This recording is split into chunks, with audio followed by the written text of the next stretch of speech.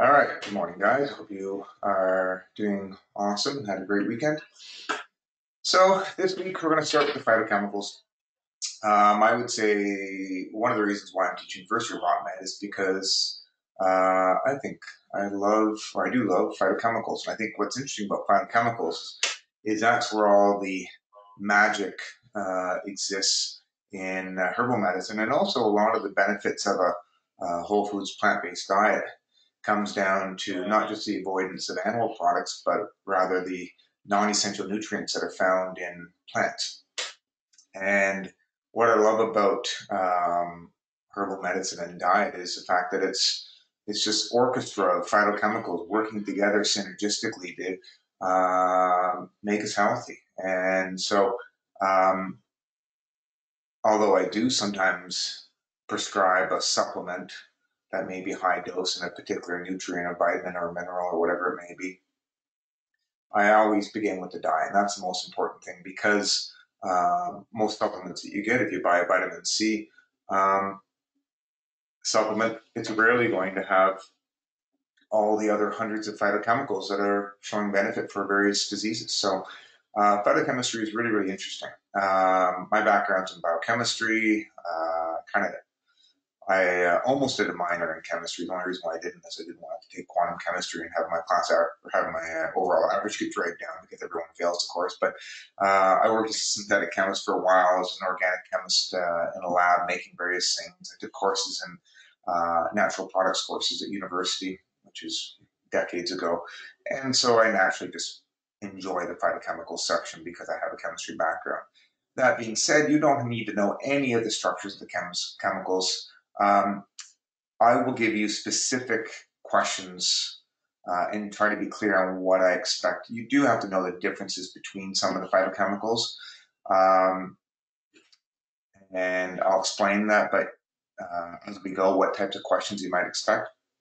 But it's more the functional aspects of it than the actual, being able to recognize the structures and things like that. Now, when I'm reading about a herbal monograph, or I read a herbal monograph. And a herbal monograph is basically kind of like a little summary of what you might use that plant for, that herb for. And often it'll contain a list of phytochemicals that are in it. And now I may use the term phytochemicals, constituents. Can be used interchangeably in case I'm using one or the other. And so when you look at the constituents, which is the individual compounds that make up the particular herb or plant, um, if I see certain compounds in it that I recognize, if I see the structure, but I can look at it and go, oh, I have an idea that it's going to have some antioxidant properties and probably some anti-inflammatory or another type of compounds. I've seen enough herbs that there's a bit of a pattern recognition, and I might be able to deduce how it works or maybe the indications for it.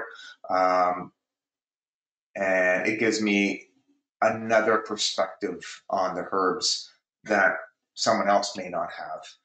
That being said, you don't need to know phytochemicals to be a successful herbalist.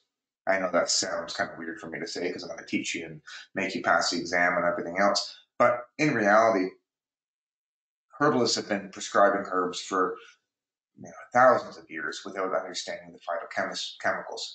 However, in my opinion, knowing the phytochemicals will make you a better naturopathic doctor because it may give you a better understanding on how to predict certain interactions or how to compound herbal formulas so that there is less redundancy in it. And when I'm making a herbal formula, I try not to combine uh, herbs that have the exact same type of phytochemicals in it that work um, the same way, because it kind of creates more of a cumulative effect rather than maybe a synergistic effect.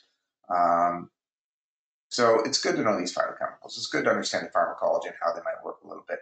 But what I'm going to teach you is a very, unfortunately, superficial sort of understanding of these because you could, spend hours just learning about one specific phytochemical, literally hours. You could do a PhD on just one group of phytochemicals, right? So We can't cover it all, but we'll do what we can to kind of give a nice introduction to it. And then when you're learning about herbs um, in second and third year, um, and hopefully when you graduate, you're going to want to continue to learn about herbs, that you'll have that foundation in place, okay? So the main goals of the phytochemical section is to understand how these phytochemicals are classified and to make a connection between certain groups or classes of phytochemicals and medicinal actions that they have. So we're trying to look for generalizations, and I'm going to use common examples that you've probably already heard of that you would find in your diet as much as possible, and then link it to some other herbs that you may not know, but will need to know at some point.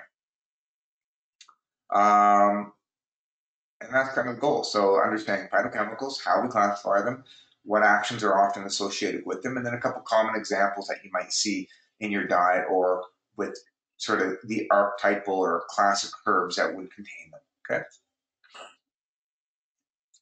So phytochemicals are basically compounds that are produced by plants, and then you can probably figure that out on your own. And what's really neat about herbs is that they contain hundreds of different phytochemicals in them, and there's rarely just one phytochemical in the plant that is responsible for its medicinal properties. There will be numerous phytochemicals and maybe slightly different variations of it, like even with turmeric, the main compound in turmeric is curcumin, that yellow compound, and that's the one that gets all the attention. But in the turmeric plant, there are more than just one curcuminoid, which are other compounds similar to curcumin. And they all have anti-inflammatory effects and maybe slightly different effects. In addition to that, there will be essential oils in the turmeric plant that can potentially exert some of its medicinal properties, and I know it does for a fact. And there's even other compounds that are classified as carbohydrates that exert an immunomodulating anti-inflammatory effect. And so you have a whole bunch of different things working together to exert their effect. And so when you buy a product that is 99% curcumin,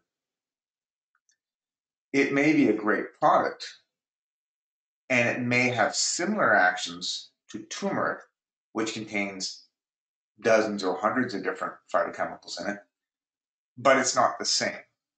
It may be better because maybe you get better absorption. Maybe it's more concentrated, so you have a stronger anti-inflammatory effect or an anti-cancer effect that you may desire. Or maybe it could be more toxic because it's too high a concentration. I'm not saying it is, I'm saying it could be. Or maybe it doesn't work as well. So appreciate once you start isolating a particular phytochemical, it will work differently than the whole plant. And just because the research has been done on one chemical doesn't mean that there aren't other things that are important in that plant, because often research is still relatively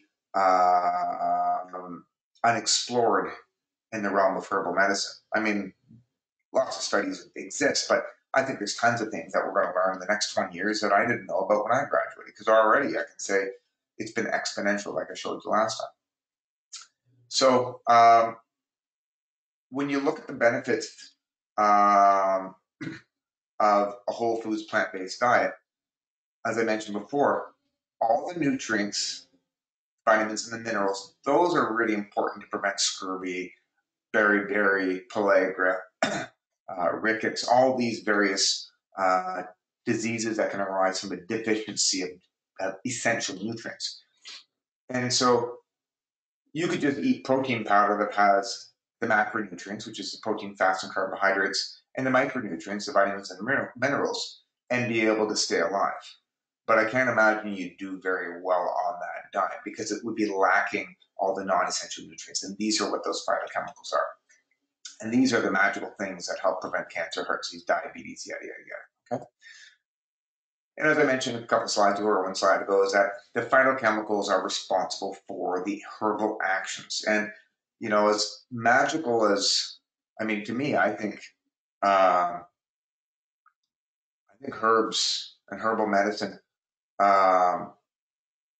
it's a really fun, magical field, because what I love about herbal medicine is that it brings in culture into plants. And that's one of the reasons why I like plants is that every culture has plants associated with them. And there's a really fascinating history that is around it. And some of it's based on superstition and mythology, but also a lot of it's rooted in empirical knowledge and now there's some science to back this stuff up. And one of the things that, unlike some medical disciplines like Bach flower remedies and homeopathy, um, and trying to think of some other things. But those, the tissue salts and some of these forms of medicine, which uh, it's believed that you can remove some sort of, you can remove the phytochemicals and somehow contain the medical properties or medicinal properties of that plant without including any of the chemicals in it, um, is yet to be proven. That's I would say that scientific community overwhelmingly uh, would say that those treatments are placebo-based things, and placebo is a magical thing. If you haven't ever read it, go read it. Even just go to Wikipedia and read about placebo and appreciate the fact that you give an inert substance to someone, a lot of people get better. And one of the cool things, like you look at antidepressants, 4 out of 10 respond to placebo, 6 out of 10 respond to drugs. So that's a lot of actual real effect that can occur by giving an inert substance. And so things like homeopathy and Bach flower, without a doubt, have some benefits some of the time on some people. Whether it's placebo or not, these uh, effects on their lives are observed by the clinicians. But I would challenge, I don't believe that it's the mechanism of action is related to the energy has been extracted from the plant uh, once the chemicals are removed. I just don't believe that. I don't think the science exists for that. And you don't have to believe what I say. You can make up your own decision on these things. Um, but those therapies, I want to emphasize, people see benefit from taking them sometimes. Okay, and that's why practitioners continue to use them because one, they're not as toxic and dangerous as drugs are, and two, they work a percentage of the time. Okay, or at least I mean, I think they do work a percentage of the time. But appreciate that even systems of medicine like Ayurvedic medicine and traditional Chinese medicine, which is not a reductionistic form of medicine, but a holistic medicine that looks at the energetic effects of the plant, um, they don't, I mean, any Chinese practitioner would probably laugh at you if you said you can somehow extract the energy from the plant without actually consuming the plant. Because when they give you herbal formulas in traditional Chinese medicine, you could literally be taking 30 grams of herbs in a water decoction per day, and uh, you're drinking a lot of phytochemicals when you do that, and it's all dose dependent. So my background is pharmacology, and every single study shows that as you increase the dose of a particular substance, the effects increase. And so, coming back to the phytochemicals, if you don't have enough phytochemicals in your tea, your tincture, whatever, it may still work by exerting a placebo effect, but you won't get the benefits of doing the correct amount in the right ratios. Okay? And understanding how phytochemicals work and some of the properties will also give you an appreciation that if you're trying to uh, extract some of the fat soluble components and you take a tea, you may not be able to dissolve the active ingredients that you want and administer it to have a therapeutic effect. Okay, so not only do you have to have enough of the starting material, but the extraction process is important. And then also things affect the absorption and other things. Okay, so um, So when it comes to phytochemicals, if you're practicing herbal medicine, you need to have enough of the phytochemicals in your body because what these little phytochemicals do, as I showed you in the first lecture, is when you absorb them, they interact with receptors in your body. And it could be an estrogen receptor in the case of soy, or it could be a cyclooxygenase enzyme that it inhibits to decrease inflammation. In the case of salicylic acid, aspirin from willow.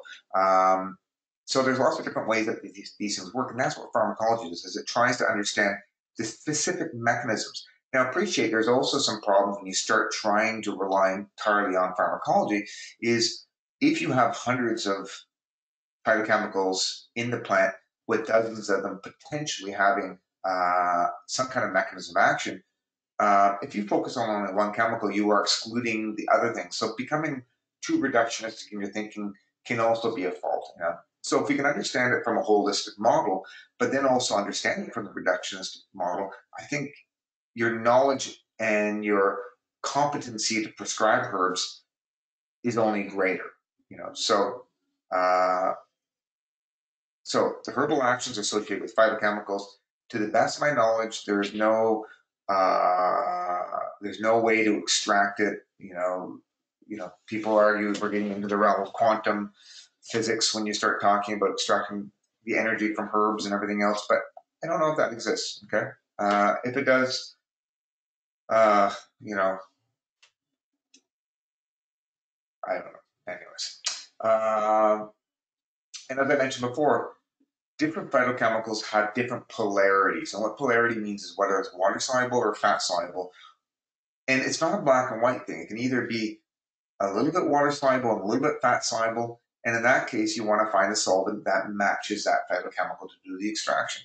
So alcohol is often used to extract herbs because you have a compound like ethanol, which is both somewhat water soluble and somewhat fat soluble, more water soluble than fat soluble. So you will get some uh, non-polar compounds, which are more fat-soluble compounds, dissolving in alcohol. Okay, uh, and this gets complicated, but we'll explain some of this more later on. Okay, so when it comes to classifying herbs, there are different ways that you can do that, as we mentioned before. You can classify them by the system, by their actions, by their geography.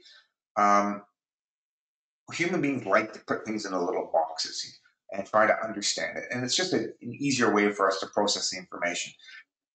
But some of these ways of classifying herbs and herbal actions are pretty arbitrary and they don't always mean a whole lot. But we're going to do it anyways, okay? So some of the compounds we're going to talk about, we classify them based on how they're made, their synthetic pathways, okay?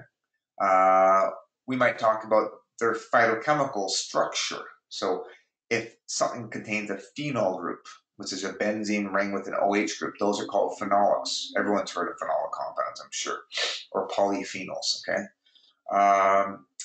Or we might classify it based on the fact that you can use steam distillation to evaporate the essential oils, which are small volatile compounds in it. So volatile oil, essential oil, same word. Might be classified by that. Sometimes they're even classified by their medicinal action or the action that these compounds have. And likely, certain phytochemicals can fall under 2 or more of these categories. Okay, so it doesn't mean that if something is a terpenoid that it can't be a phenolic or a volatile oil. To give you an example, so here's kind of a visual picture that I've created. So the green is a group of compounds called terpenoids. The purple on the right are compounds called phenolics. And then you have this overlapping group called essential oils, where essential oils can be terpenoids, essential oils can be phenolics, and then there's a spot where a compound could be a terpenoid, an essential oil, and a phenolic compound, so it fits under all 3 categories. And one examples of that would be a compound called thymol or carbachol. That's the active ingredients in oregano oil. And oregano oil is an essential oil. It's made through the terpenoid pathway. It contains a phenolic ring structure in it. Okay, so you can have multiple classifications that apply to the same compounds, and there you go. So it's just kind of a that's a nice visualization of kind of one way that these systems of classification can overlap. To give you another example would be not with phytochemicals, but you could have, if you were to classify an animal, you could classify it by the fact that using the fact that it's a mammal and it's a feline. So a mammal, subcategory feline, that would be one way to classify. You could also classify it whether it's a domestic animal or whether it's a wild animal. And so a tabby cat would be a mammal, not a reptile. It would be a feline, not a canine. And it would be a domestic animal, not a wild animal. So a lion wouldn't fall under that, but house cat would, okay? So I think that makes sense to you guys, I hope. Any questions on that before we move on?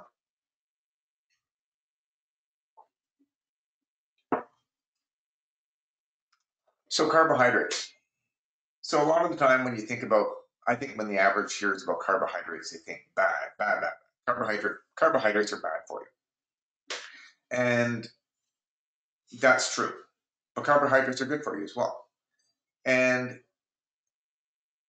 one thing I'll say is when you look at diets like a ketogenic diet, which is basically high fat, moderate protein, low carbohydrate diet, and people use this to lose weight and to balance diabetes. They'll eat bacon and cheese and steak and all these really heavy, rich foods with very, very little carbohydrate at all, and people will lose weight.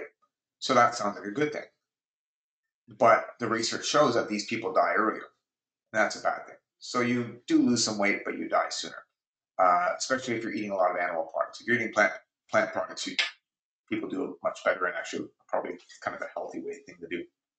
So obviously carbohydrates can't be that bad if a low carbohydrate diet is very bad. And both a high fat and a high protein diet, which tend to be low in carbohydrates, are not healthy for people. People find that they just die sooner from various things if you're eating a lot of animal products. Now, a whole foods plant-based diet tends to be high in carbohydrates, low in protein, low in fats. So why is it that a diet like that, a whole foods plant-based diet, actually prevents diabetes, actually lowers the risk for cancer? And cancers feed on carbohydrates. Excess carbohydrates cause diabetes, right? So appreciate carbohydrates. It's a chemical term. It's what biochemists use to describe a chemical structure. It does not relate to the function of what the different types of carbohydrates do. So, it's an unfortunate biochemical term that the general public have heard because we basically say that something that's rich in carbohydrates is bad. Yes, in the case of potato chips, it's bad. In the case of white bread, it's bad. But in the case of sweet potatoes are good for you. It has resistant starch in. In the case of something like even flax seeds have a lot of carbohydrates, but it's all fiber, and fiber is good for you. So carbohydrates have lots of different effects. As a macronutrient, carbohydrates are rich in complex and simple sugar molecules that your body can use as a fuel. Technically speaking, you do not need carbohydrates to generate energy in the body, but having a whole foods-based diet that has unprocessed carbohydrates has been shown to be healthy, while eating a lot of processed carbohydrates is bad for you, okay? Now, what a carbohydrate is basically they have a little formula for it that contains a carbon and a hydrogen and an oxygen with the formula shown on the right there, okay? That's a biochemical term for it. Now, something to appreciate with carbohydrates is they're water soluble. And I think everybody knows that when you add a carbohydrate to water, you take a spoonful of sugar to add to water, it dissolves, okay? And the reason why carbohydrates are water soluble is because they contain a lot of oxygen molecules. And oxygen molecules, when you see them stuck on on a phytochemical or any kind of structure means that it's going to be a little bit soluble in water if you have a little bit of oxygen. And if you have a lot of oxygens, it's going to be really water soluble. So the polarity of a compound is directly dependent primarily on oxygen, but you can also have an effect with sulfur and nitrogens as well, okay? So compounds that contain oxygens tend to be polar, okay? Now, obviously, you could have like a fatty acid, like oleic acid, which is one of the fatty acids that's found in olive oil. It has one oxygen molecule and a whole bunch of carbons, okay, 18 carbons altogether. And so the relative ratio of carbons to oxygens in that case is like 18 to 2, so 1 to 9. When you look at the ratio of carbons to oxygens in a carbohydrate, it's like 1 to 1. And that's why carbohydrates tend to be so water soluble, okay? A lot of them are. Not all of them, a lot of them are, okay? So what do carbohydrates do? One, they're a fuel source. So we're not talking about that because we're not talking about nutrition right now. We're talking about phytochemicals. So in the case of non-essential nutrients or other phytochemicals that have medicinal properties, carbohydrates have different roles. One, they can act as a glycoside. And what that means is you take any phytochemical that has an OH group on it, you can stick on a carbohydrate onto that molecule. And what it does at that point is it makes it more water soluble. And there's certain advantages of doing that. And there's a reason why plants and also animals form what are called glycosides, okay? We'll come back to that in a second. So, so there's glycosides we'll talk about in a second. Different forms of fiber. There's soluble fiber and insoluble fiber. One of the reasons why a whole foods plant-based diet is good for people is because it's unprocessed. There's a lot of fiber in it, and that's probably one of the reasons why there is not an increased risk of diabetes eating a really high carbohydrate diet, because that fiber helps to buffer the body and help to prevent major spikes in the blood sugar, okay? So that's one thing. Other phytochemicals, so fiber is important in my opinion, it's an essential nutrient, although I don't know if it actually is classified as that. I certainly think that you have to have fiber in your diet to exist. And we evolved probably consuming over, some people say over 100 grams of fiber a day. Some even higher than that. Oh, hi, thanks, Mary. Sure. That's my receptionist. Mary bringing me a cup of coffee. Isn't she lovely? That's one of the advantages of having. Actually, you know what? Not all receptionists would do that for you. Just Tamara's amazing. So, if you can find yourself a Tamara when you go to clinic, you'd be very lucky. So, anyways, going back to fiber. Fiber acts through different mechanisms that we'll talk about. It can promote bowel movements, but there's also some medicinal properties that can occur. And when it exists in the form of mucilage, it can protect your mucous membranes and exert a positive effect that way. Gels also exist, which is kind of like a mucilage, just like a slimy, fibrous sort of liquid that can exert some positive effects through various mechanisms we talked about, okay? So, what are the medicinal actions associated with carbohydrates? There are numerous. I think I've got the main ones down. One, it can act as a food source for you, a fuel source or an energy source, because what carbohydrates are, when you think about like something like glucose molecules, you're basically taking sunlight, which is energy, and you are converting it into chemical bonds in basically what's a little battery. So sugar molecules are basically, they're batteries, or maybe, I mean, it's a battery, or little sticks of dynamite in some way, because they're actually quite unstable compounds. And one of the problems why sugar is so bad is when you consume it, when you have relatively high amounts floating around through your body, they will bump into various proteins and nerves and arteries or whatever it is and kind of explode and stick to it and react to it and caramelize these joints. And that's why diabetes is so bad for your kidneys, because it basically starts knocking out your kidneys, and sugar starts knocking out your arteries and increases your risk for heart disease and knocks out your nerves, so you can't feel your fingers and toes, and your and then in men, they often will get erectile dysfunction, which nobody wants then. And so elevated blood sugar when it's uncontrolled is really, really bad. And that's why a high carbohydrate diet based on processed foods is so bad for you, is that those carbohydrates do not have the normal checks and balances designed to prevent sort of sugar toxicity, okay? So sugars feed you, or carbohydrates feed you, hopefully in a nice slow release fashion, you know. You don't want to, like, think about when your automobile works, it uses gasoline that slowly releases small amounts of gasoline in a controlled fashion to get the engine to run. And it's pretty safe. If you were to take a can of gasoline and drop a match in it and it didn't have that controlled situation, it'd be an explosion. And that's kind of what sugar is in your body. Maybe not to that extreme, but you understand what I'm saying, okay? Now, in addition to feeding you, it also exerts a positive effect on your gut flora, or also could be a negative effect depending on how you look at it.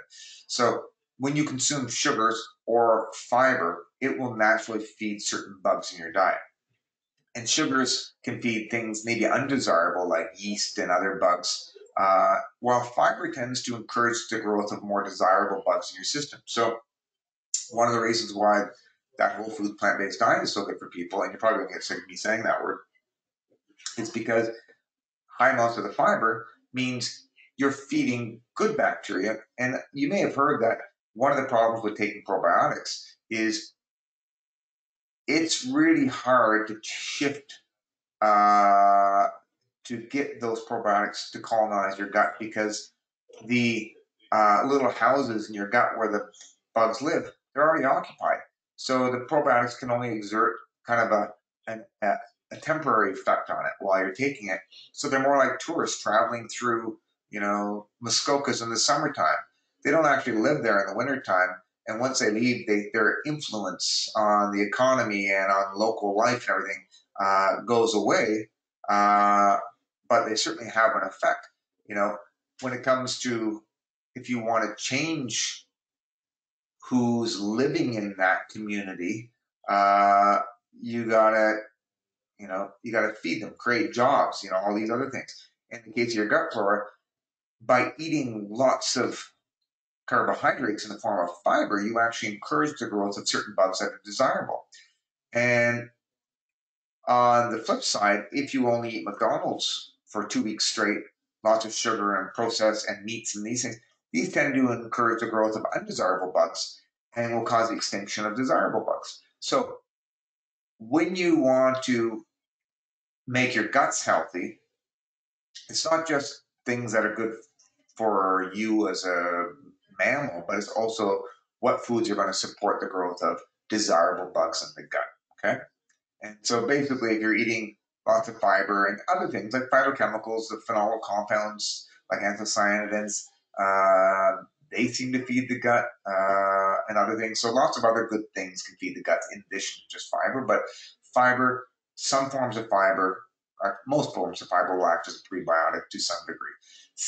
The undesirable effects is some prebiotics will cause a lot of gas in some people. So for example, inulin, which you'll find in chicory. It's also an additive in a lot of probiotics.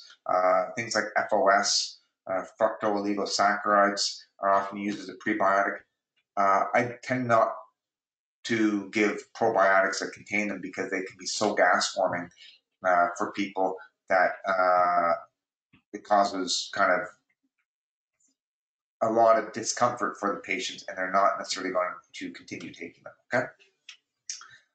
Demulcents, so that medicinal action, a demulcent is a substance that helps protect mucous membranes. And you use herbs that have a demulcent property for treating things like heartburn, stomach ulcers, any kind of inflammation of the mucous membrane. So mostly gastrointestinal, but they can also exert an effect on the respiratory and the urinary tract as well. Okay.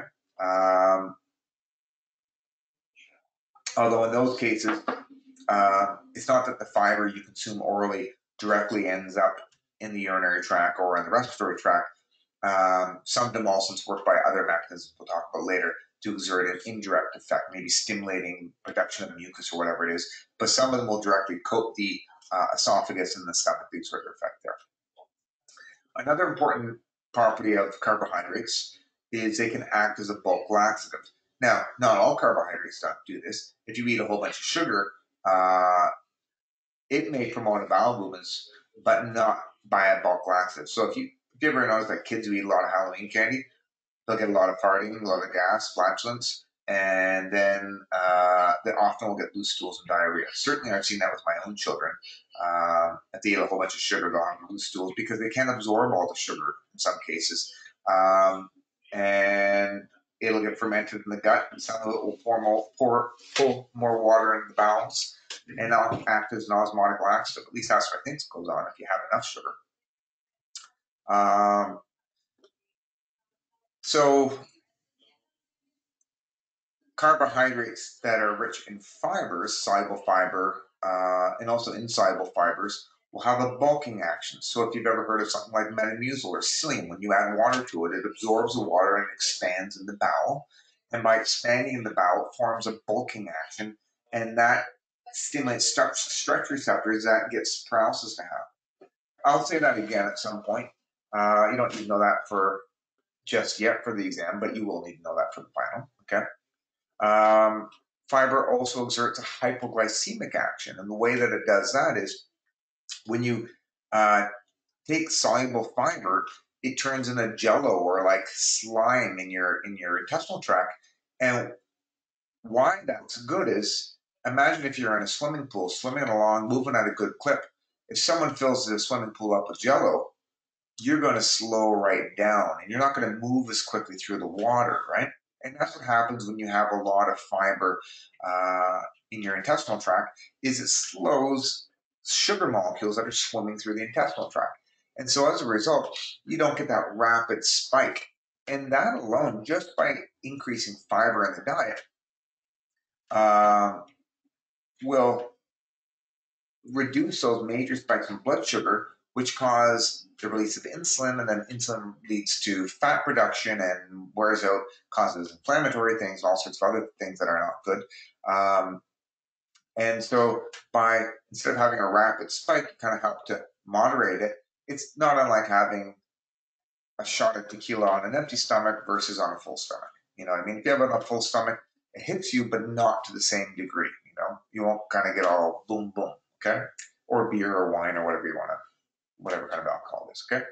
And that's one of the reasons why I tell people, even if they're eating fruit, never have fruit alone. Always combine it with, ideally, some nuts and seeds, because the seeds often will have a lot of fiber to help balance the blood sugar, and then the nuts will have protein and fat and some fiber to help balance the blood sugar a little bit more. Because even fruit, which is good for you, can mess up your blood sugar a little bit. Some other properties associated with fiber is that it can lower cholesterol. At least, I mean, there's some debate on how much of the effect is related to cholesterol, maybe it's related to other things, but I think in general, a diet rich in fiber seems to lower cholesterol, but that tends to be a whole foods plant-based diet, which also lowers cholesterol through other mechanisms. So, but for the cardiovascular system, there's probably some benefits. As an aside, supplementing with psyllium or fiber in general is never going to be as good as eating a diet that's rich in those things, but it might be indicated for some things. And finally, some carbohydrates exert an influence on the immune system. And there are specific types of carbohydrates that have the way the carbohydrates are arranged can actually bind to certain white blood cells and trigger some kind of immune response or modulate an immune response. And I'll give you some examples in a second. Okay. I don't know what analogy Jessica's saying, but thank you, Jessica. So glycosides. So sorry about the reception in the background. Tamara she brings me coffee, which is amazing, and she gets a little excitable out there and gets loud. I don't know if you can hear it, and the telephone's ringing, but that's just how life is at the clinic. Okay, glycosides. So one of the things with glycosides I want to emphasize is that the medicinal action of glycosides, you can't create a summary or any kind of generalization on what glycosides do, because there are a million different types of there's a million compounds that are classified as glycosides. So almost everything can be considered a glycoside. So potentially, I mean, not everything, but almost everything. So it's not really a good way to classify. Now you can classify the subcategories of glycosides can exert an effect. I'll go through some of those examples. So what a glycoside is it's basically some kind of molecule, often, if not always, but often it's a phenolic compound that has a sugar molecule attached to it. Okay, so in this little picture, this little frog-like structure, if you don't remember from biochemistry, that's a sugar molecule, glucose molecule, and it's attached onto this OH group, this O group here. This is normally an OH group on this phenol compound. Now, if you know anything from chemistry, this is a reversible reaction. So you can add and remove sugar molecules onto a phenol compound relatively easily. And through the process of hydrolysis, and hydrolysis uses the water molecule, often in the presence of an enzyme, but it can also be with high temperature because it's a relatively unstable bond, or with a lot of acid, or with a lot of base. That sugar molecule will get removed and liberate the compound. So the glycoside is referred to the molecule with the sugar attached. When you learn about stuff, if you see, and I'm going to give you some little hints as we go through it. So whenever there's an A stuck in, well, often when there's an A stuck in front of a chemical term or some other term, it means not. So aglycone means not the glycone. Amenorrhea means not menstruating. Those are just two that popped into my mind. Okay, so there's one's a medical condition, the other one's a phytochemical. So in this case, salicin is a glycoside molecule of salicylic acid. Remember, salicylic acid is the main anti-inflammatory compound that was extracted from willow bark, but you'll find salicylic acid in lots of fruits and vegetables. So when you eat a whole foods plant-based diet, you are consuming almost, I mean, literally low levels of kind of quote unquote natural aspirin on a daily basis, and that'll exert some blood thinning effects. So, so that's a good thing to have a little bit. Too much aspirin, no, but doctors don't recommend people take aspirin anymore regularly because of the risk of stomach ulcers. And when you're getting it in your diet in small amounts, there's other things that have a protective effect against stomach ulcers. So you don't have to worry about getting a stomach ulcer from eating fruits and vegetables. Okay, so in this case, the glycoside has the sugar and this compound attached to it. The aglycone means no sugar, is the base compound that has the medicinal properties. And then glucose is just glucose, right? So in your body, enzymes will release this, stomach acid will release this, some gut bacteria will ferment it or remove this little sugar molecule as an energy source, liberating this compound as well, okay? So an exam question I might say, which of the following is the glycone component found in the anti-inflammatory compound in willow bark? Is it salicin? Is it salicylic acid? Or is it glucose? Now, I wouldn't put glucose, fructose, mannose. I wouldn't put different ones. I don't care which sugar molecule it is. I just want you to know if everybody knows glucose is a sugar molecule, so that would be a fair question to ask. But I don't get too tricky with it, okay? So the reason why plants and animals add sugar molecules to these organic compounds is for several reasons. One, once you add a sugar molecule onto the salicylic acid molecule, it makes the structure more water soluble. So, you know, salicylic acid is somewhat water soluble, but it makes it more water soluble when there's a sugar molecule on it. And the advantage of that is it won't be able to readily move across cell membranes. So salicylic acid can probably diffuse across cell membranes to some degrees because it's somewhat amphiphilic, empty water soluble, fat soluble. But if you attach the sugar on, you can store it. You can put it in the little vesicles, and it won't just wander around. It's kind of like tethering it. It's like if you have like cows and you basically um, you know put a leash on it, so to speak, so it can't just wander around everywhere and cause problems. Because salicylic acid serves a purpose. I'm assuming in plants it has some property against insects and bugs and bacteria and things like that. Okay, so when you make it more water soluble, two, you're able to store it. Three, another purpose for adding sugar molecules onto things would be to if the plant or your animal wanted to get rid of some substance in the body, and so in the case of estrogens, estrogen molecules and other hormones have a few different ways that the liver will metabolize. And one of the processes, it'll add a sugar molecule called glucuronic acid onto the estrogen, and that'll help to excrete it because estrogen molecules are not very water soluble and they tend to diffuse across cell membranes and end up going everywhere in the body. So if you're able to add a sugar molecule onto an estrogen or some other hormone molecule, it prevents the reabsorption in the body, which is a good thing. Okay, so that way you can basically either pee it out or defecate it. Okay, so those are the main purposes of the glycosides. In this case, this particular glycoside has anti-inflammatory properties. I'm pretty sure that the anti-inflammatory properties occur when the phthalate, the glycoside, gets that sugar molecule cleaved off. I think the salicylic acid is able to interact with the cyclooxygenase enzymes in that free form, and I doubt it will be able to interact as well, if at all, in the form of the salicylate, the glycoside. And so another reason why it's important is you temporarily and reversibly inactivate the compound so that it's not able to cause potentially harm or whatever. Okay, because you don't have that OH. Often with phenolic compounds, the OH group is useful for interacting with things. Okay. Now, other forms of glycoside that exist in nature are things like hydroquinone glycosides, cardiac glycosides, saponins, anthraquinone glycosides. I'll give you a few of the ideas behind this. Okay.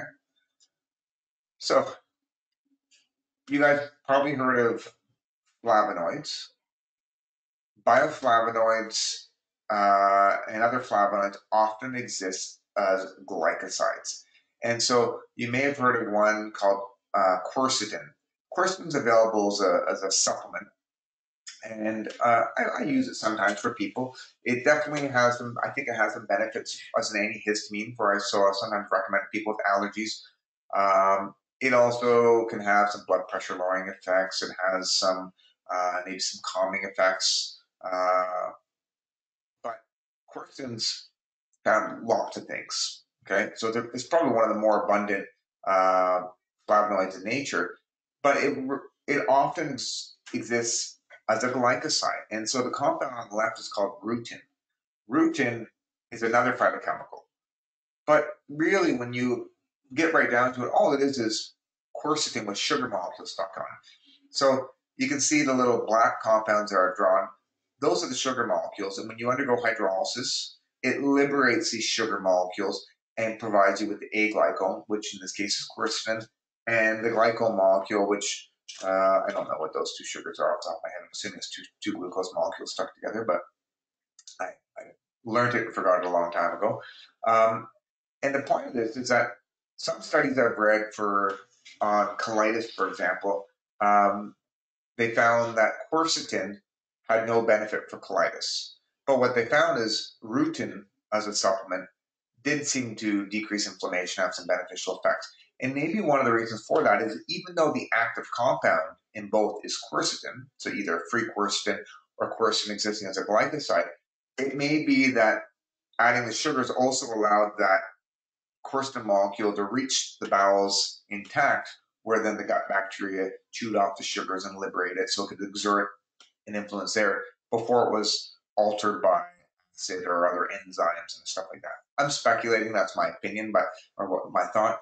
So it could be that it can preserve these guys and prevent their degradation or their alteration. And certainly we know that your gut flora will have a significant, will ferment phenolic compounds and alter them, okay? So there you go. So there's another example of a glycoside. So anthraquinone glycosides, in this case, the drawing is too hard. It'd be too big to add all the sugars on this for this slide. But anthraquinone glycosides, they are used as stimulating laxatives. Coumarin is another glycoside. It's used for, well, actually, I don't know. It could have a few different things. It could be used for lymphatics, for a whole bunch of things. I don't know. Flavonoid glycoside, showed you that one before. The phenol glycoside, that's just one of many different ones. Another example, and that's also the flavonoid glycoside would be a subcategory of phenol glycosides. And then cyanogenic glycoside actually contains small amounts of cyanide, and this is found in certain plants like elder has cyanogenic glycosides in it. Cherry bark does, and certain foods, root crops will do. We'll talk about those later on. So these are some categories. Cyanogenic glycosides tend to be toxic. Anything with cyanide in it's not really a great thing to have in your okay? So we won't talk about the individual glycosides in any more detail now, but they'll come up later on, just so you're not aware of, okay? Next thing we want to talk about are a group of fibers called mucilage gums and gels. And they have almost, I would say they have identical medicinal actions, but they're classified slightly differently, okay? So if you hear of any of these functionally are interchangeably, but they have different sort of classifications based on a few different things we'll talk about in a second. So,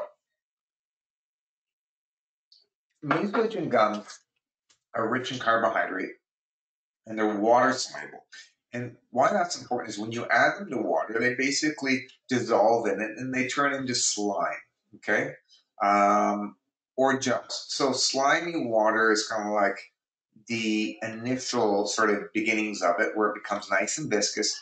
And then when you form gels, it becomes like a semi-solid substance, like Jello is, okay? Not all mucilaginous herbs will form gel, I don't think, or at least maybe it requires a really high amount of it to do that. So marshmallow, which is shown on the left, it will form that sort of gel-like slimy substance, but it requires a lot more of it compared to something like slippery elm or some other herbs, okay? So what gels are is gels can be mucilage and gums, and that's just more of the physical property it takes on where it forms that semi-solid-like structure, okay? So it tends to be quote-unquote non-liquid, even though a gel technically is liquid, you know? Now, the actions associated with this primarily is going to be a demulcent action, where it can basically coat your mucous membranes in your esophagus and in your intestinal tract and exert their effect there. Also, most gums and mucilage, because they're rich in fiber, they form that slimy or gel-like substance, they're going to act as a bulk laxative. So herbs like psyllium, which is what makes up Metamucil, it will form a gel when you add it to water. So if you add too much Metamucil or too much psyllium husk to water, and you have only a little bit of water in it, it'll form into like literally a block of slime that you may not be able to actually consume. And in fact, with psyllium, there's been FDA warnings of people choking on psyllium seed husk after adding only a small amount of water to maybe a spoonful of psyllium, and it basically expands and then gets stuck in the throat. So you have to watch it. So carbohydrates can kill you in more than one way. It can actually choke you to death if you consume too much of it and not enough water. And that's another reason why you want to have lots of water when you're taking in fiber in general. Also, in the food industry, gums and mucilage and gels are from the seaweeds or from various tree extracts or whatever it may be, are often used as a thickening agent in soups, milkshakes, things like that. So carrageenan, which is an extract from seaweed, which, as an aside, often irritates people who have got colitis. But anyways, carrageenan is a thickening agent. You'll find it in some a lot of food products. Okay, and then finally, these gels and then gums and mucilage can be used as a hypoglycemic agent. So they can be used, maybe supplement with some fiber with a meal, can help with weight loss, or can help balance blood sugar and stuff like that. Okay.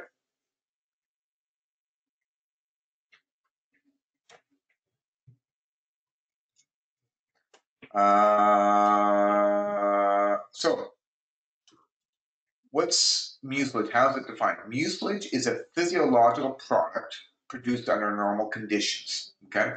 So this basically means that the plant just grows and it produces this mucilage all the time. And so if you take something like marshmallow leaf or the flowers and you basically pop it in your mouth and start chewing on it, it'll form like a little bit of a slimy texture to it, okay? Or you take flax seeds and you grind them up and add them to water, you'll get that nice mucilage extracted. So you can find it in seeds and roots and leaf and bark, and the plant produces it all the time, okay? So I eat flax seeds, chia daily. And so I'm getting my source of mucilage and soluble fiber in that form. Some people supplement with psyllium, which you can do. I'd rather have you eat flax and chia because the advantage of eating flax and chia is you get all the phenolic compounds and the omega-3s along with it and not just the fiber, okay? So rarely do I need people to supplement with fiber if they're not able to get in their diet. Certain roots, like the marshmallow root, can be useful, but you can get it from the leaf and the flowers as well. Aloe vera leaf contains a type of mucilage or a gel. It actually forms a gel eventually. And then finally, slippery elm bark. If you take the elm tree, Ulmus rubra, which is slippery elm, if you take the branches and you scrape off the inner lining of the bark, it has a nice powder that can be made into a porridge-like consistency and eaten as like a nutritive food, or it can be consumed in small amounts in water to help treat things like heartburn. So marshmallow and slippery elm are often used as herbal remedies for things like heartburn or other types of inflammatory issues of the gastrointestinal tract. So psyllium, this is one of the plants, photographs of what psyllium looks like. So the seeds that this produces are often consumed. And flax seeds, I think most people have seen what flaxseed looks like. That's a pretty low flower as well. But the flower is not used, it's a seed that's used, okay? Now, gums are a little bit different in the fact that they are produced when the plant is subjected to some kind of trauma. So when you take certain trees, like one of the original gums that people have heard about is like chiclet gum. So chiclet gum was basically extracted from the chiclet tree that grows in Central America. I photographed this down in Mexico. There was an example of the tree there. When you put an incision in the side of the tree, and I did that, small incision there, you can see that white liquid that comes out basically is rich in gum. And so in this case, under certain conditions, it produces more of this gum. And so because I've traumatized the tree, it releases this, and then this can be collected and then used for whatever purpose. So lots of trees can produce gum. So mastic gum is from an island in Greece. It's used by locals for some digestive problems. It's also chewed as a chewing gum. When I was in Greece, I saw they were selling it as a mastic gum. And then it has, in addition to the gum, it also has some essential oils, almost like a pine sap sort of taste to it. Guar gum, xanthan gum, Arabic gum are also used in the cooking food industry as a thickening agent. most of these I don't use in herbal medicine. Mastic gum, you can, it's just very expensive. Um, so if I was in Greece, I would, where I had access to it and it was inexpensive, but it's not really on my top list. There's a few commercially available natural products that have it in it, but I don't tend to use it. Also, if you ever make bubbles, so if you're a parent and you make some bubbles for your kids, um, the way they get those really big bubbles, you know, those ones where you see like 2 foot bubbles, the way you can make those at home is by taking, has to be Dawn soap. I don't know why, but Dawn soap is just awesome for making bubbles with. And you combine it with some mucilage. So it could be any one of these gums, mastic gum or guar gum. I think I've used it with that.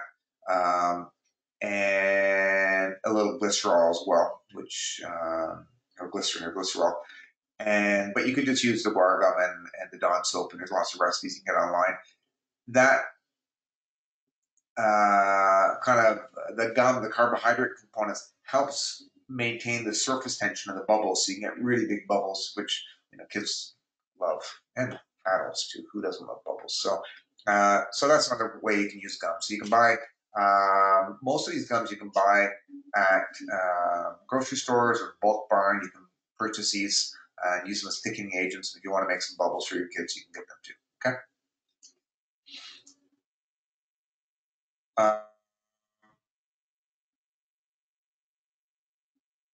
So Ben's asking about the sap. In this case, I don't know what if tree sap. See, the thing with tree sap,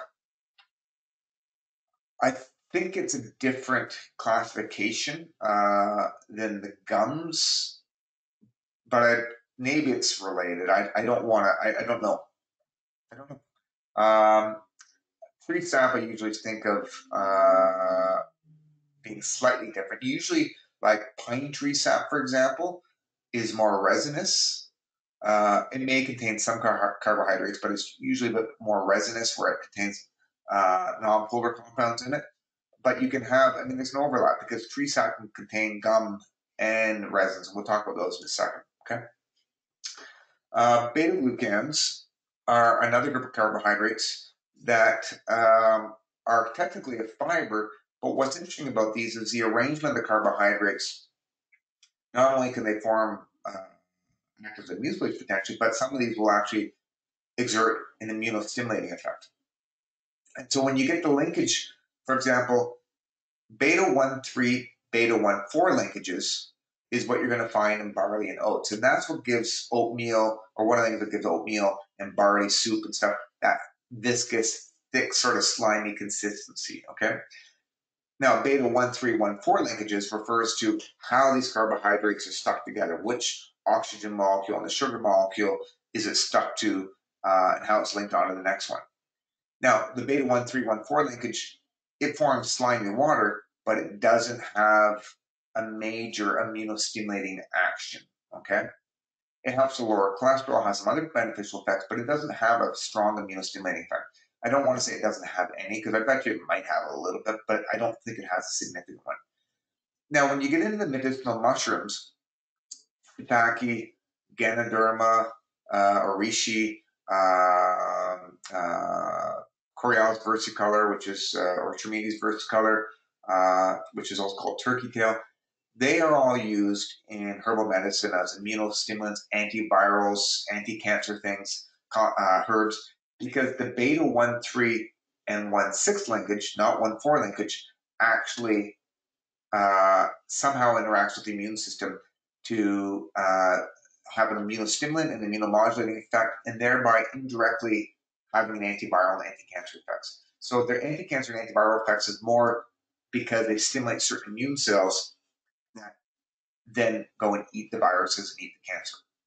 So a lot of natural treatment protocols for treating cancer will include giving some kind of medicinal mushroom as part of it. And these can also, shiitake mushrooms are often eaten in Japanese cuisine, and mushrooms in general eaten in Asian cuisine and also North American cuisine. So I think the take home here is that beta linkages and beta glucans can help with cholesterol and can have positive effects that are associated with eating more fiber in general. But it appears that only the 1,3,1,6 linkages exert that effect on the immune system. And then remember I mentioned carrageenan earlier on, which was used as a thickening agent. It also has a beta linkage, but it has alpha 1,3, beta 1,4 linkage. On the exam, the only exam question I might ask is I want you to remember beta 1,3,1,6 linkage. So the other linkages I don't care about, but I might ask you which of the following linkages exert an immunostimulating effect. And is it 1,3,1,4, 1,3,1,6, 1,3,1,5, or whatever it may be? And that could be a question. I might also say which of the following plants has a beta 1,3,1,6 linkage? Is it A, shiitake mushrooms? Is it B, marshmallow? Is it C? So that would be another thing I might ask for questions. So it appears when it comes to oats, just as an aside, is that some of the cholesterol-lowering effects associated with oatmeal is associated to the actual fiber content. So the more viscous the fiber, the more slimier and thicker it is, the greater effect it has on LDL cholesterol. Now, in the case of oatmeals, just as an aside, oatmeal also has some important phenol compounds that exert a positive effect on the cardiovascular system. So I don't think it's only the beta glucans. I think it's beta glucans and some of the phenol compounds in oatmeal. So oatmeal is good. The only thing I don't like about oatmeal is if you're only eating oatmeal for breakfast, it is only carbohydrates. So you're not getting any proteins or fats with it. And I don't think you have to go overboard with protein and fats, but you certainly will. I think it's better to throw in some flax or chia or a handful of walnuts in with this if you're going to be eating oatmeal for breakfast, not to have it just on its own. Okay. So this is a reishi mushroom, Ganoderma lucidium.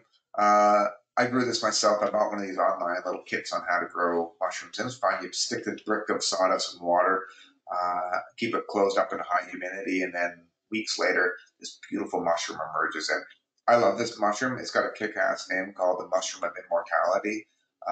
Like, if I was a mushroom, I want that name. And the reason why it has that name is it's believed that it helps make people live longer, and it's used for cancer, it's used for heart disease.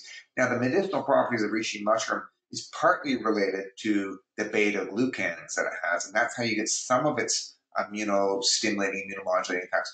But in addition to that, it also has other compounds that are really important, including triterpenoids that are also found in herbs like ginseng, for example. So,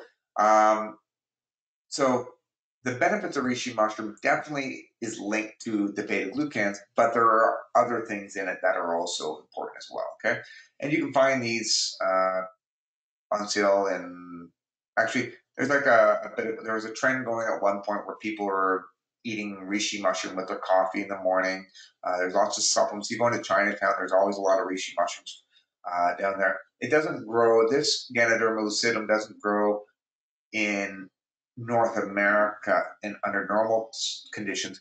There is a variety called Ganoderma suga, which grows on hemlock trees in Canada, which has been used. There is some research showing benefit, and you'll find I found it a bunch of times up in Algonquin Park, but it doesn't have the same history of use as the reishi mushroom does. So there you go. So, shiitake mushroom, reishi mushroom, turkey tail, these are all the main ones that are often used as medicinal mushrooms. There are other ones as well, some agaricus species like the button mushroom you eat. I would imagine it probably has some beta glucans that have immunostimulating effects as well, but these are the main ones that are often sold commercially in supplement forms, or you make it as a tea. Turkey tail, different species of this grow around. I think I took a photograph of this in my backyard up at my cottage. I believe this is Trametes versicolor. There could be another species that looks like it, but it looks an awful lot like it. And it tends to grow in the northern hemisphere. Reishi tends to grow in the tropics, so I've seen it growing in Costa Rica and in Asia as well. Now, there's another thing that's worth mentioning, that there's a specific extract that they did a lot of research studies on that are published in PubMed, and it's called polysaccharide K or PSK. And there are some supplement companies that sell this extract, and it's from turkey tail, and it's a proteoglycan. What that means is you've got the beta glucan with that one, beta 6 linkage to it, but in addition to that, you have the little amino acids that are attached, or little oligosaccharides that are attached to it, that combination exerts additional amino stimulating effects. So I don't know if it's superior, because a lot of the stuff there isn't a lot of research comparing that I know of, comparing a bunch of cancer people taking shiitake, some taking reishi, and some taking turkey tail, and who does the best with it. Like, I have no idea. There's probably some subtle differences, but the research doesn't. It's just not. There's not that much difference. And the other thing is, if you were to take 2 capsules of shiitake, 2 capsules of reishi, and capsules of turkey tail, would it be overkill? Is it are they all working by a similar mechanism? Don't know enough. I've given these to cancer patients. Do they work? I think so. Certainly the research suggests they do. Whether or not it extends their life by however many years or improves symptoms and fatigue, it's hard to say. So that's the carbohydrates. We've covered, I think, most of the carbohydrates. We're going to come up a couple more times in a second, but there's a start. Now, do you guys have any questions before we take a break?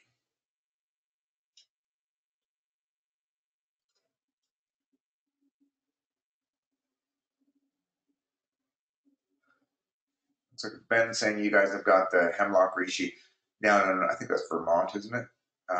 And that makes sense because it's all Vermont's very similar to, I mean, we're on similar kind of band of forest, right? So, oh, Virginia. You can tell I don't have a clue because I'm not from the US. Sorry about that. Okay, do you guys have any questions? If not, let's come back in 10 minutes. 10:55, we'll be back and we will continue with the resins, okay?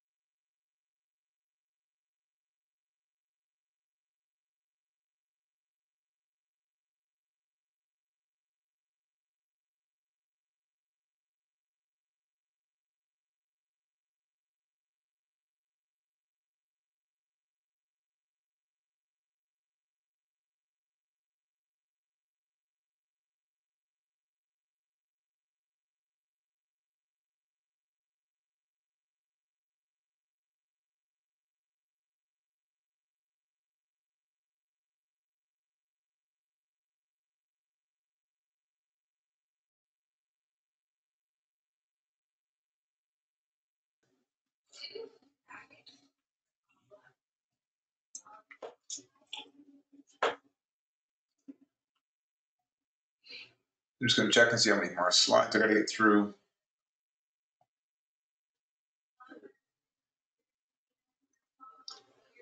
A bunch. Okay. So moving on, talked about the carbohydrates. Now we're going to move on to resins. Okay. So what resins are is that basically they're a mixture of hydrocarbons, and a hydrocarbon is a compound that contains primarily carbons and hydrogens, but there could be some oxygens in there as well. Okay. And these resins tend to be excreted from plants. Pure resins are usually considered non-polar, meaning they're not very soluble in water.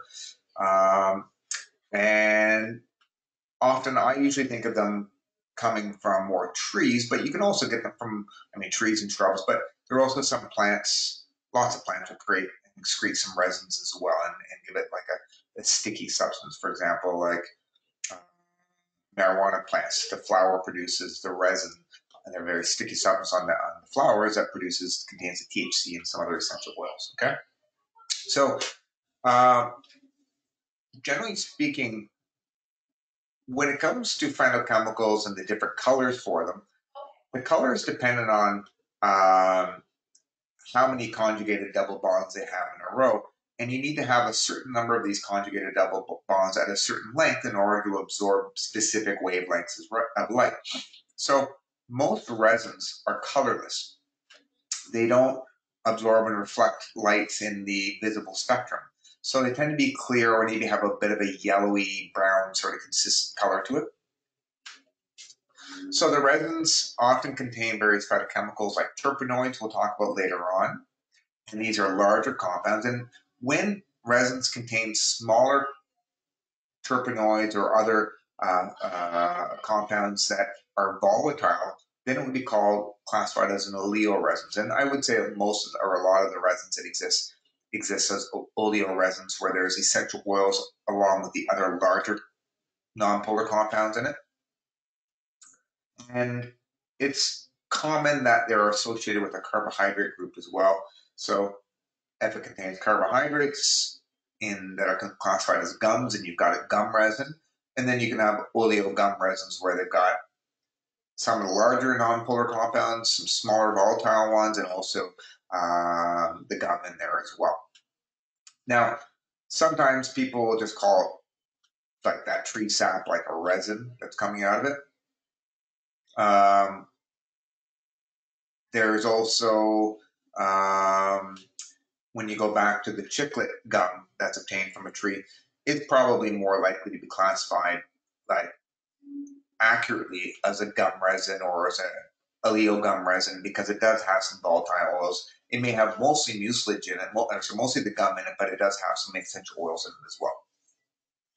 Now, generally speaking, plants release these resins and gum resins to protect the tree from animals eating it or insects eating it.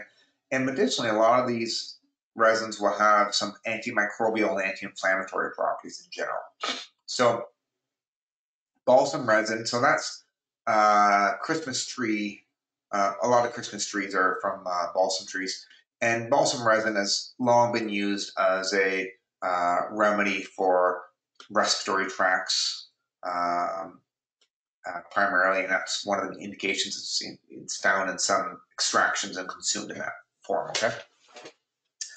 Now, just as an aside, you may have heard of synthetic resins, like epoxy resins, and those have no relationship to the resins that we're talking about when it comes to phytochemicals. Okay. So here's some resins that are quite pretty. So you may have heard of two of these anyways, or almost maybe heard a little bit of the third one. So these are commercially, on the left-hand side, we have myrrh. And myrrh comes from a resinous tree in North Africa that grows in like an arid place. It's been, the myrrh has been considered a very valuable substance from the beginning of time. Remember when, if anyone's heard the story about baby Jesus getting gifts, he got gold, he got frankincense, and he got myrrh.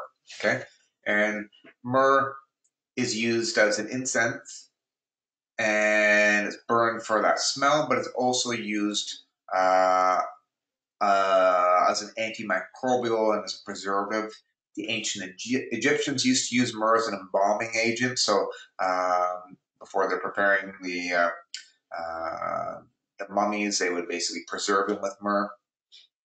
And now the way that I got this photograph, normally when you buy it, you actually buy little, it's almost like, looks like little rocks of myrrh.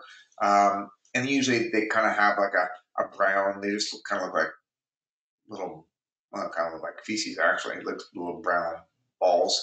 But if you, like I rinsed it off with some rubbing alcohol and I backlit it when I took the photograph, you can see it actually has kind of a pretty little color to it. Now, when you move on to the next one, you've got a picture of amber there. Now, what amber is amber is basically ancient resin from trees dating back, could be dating back, to the dinosaur times. And you can buy some really interesting resin, amber that often will have like little insects in it.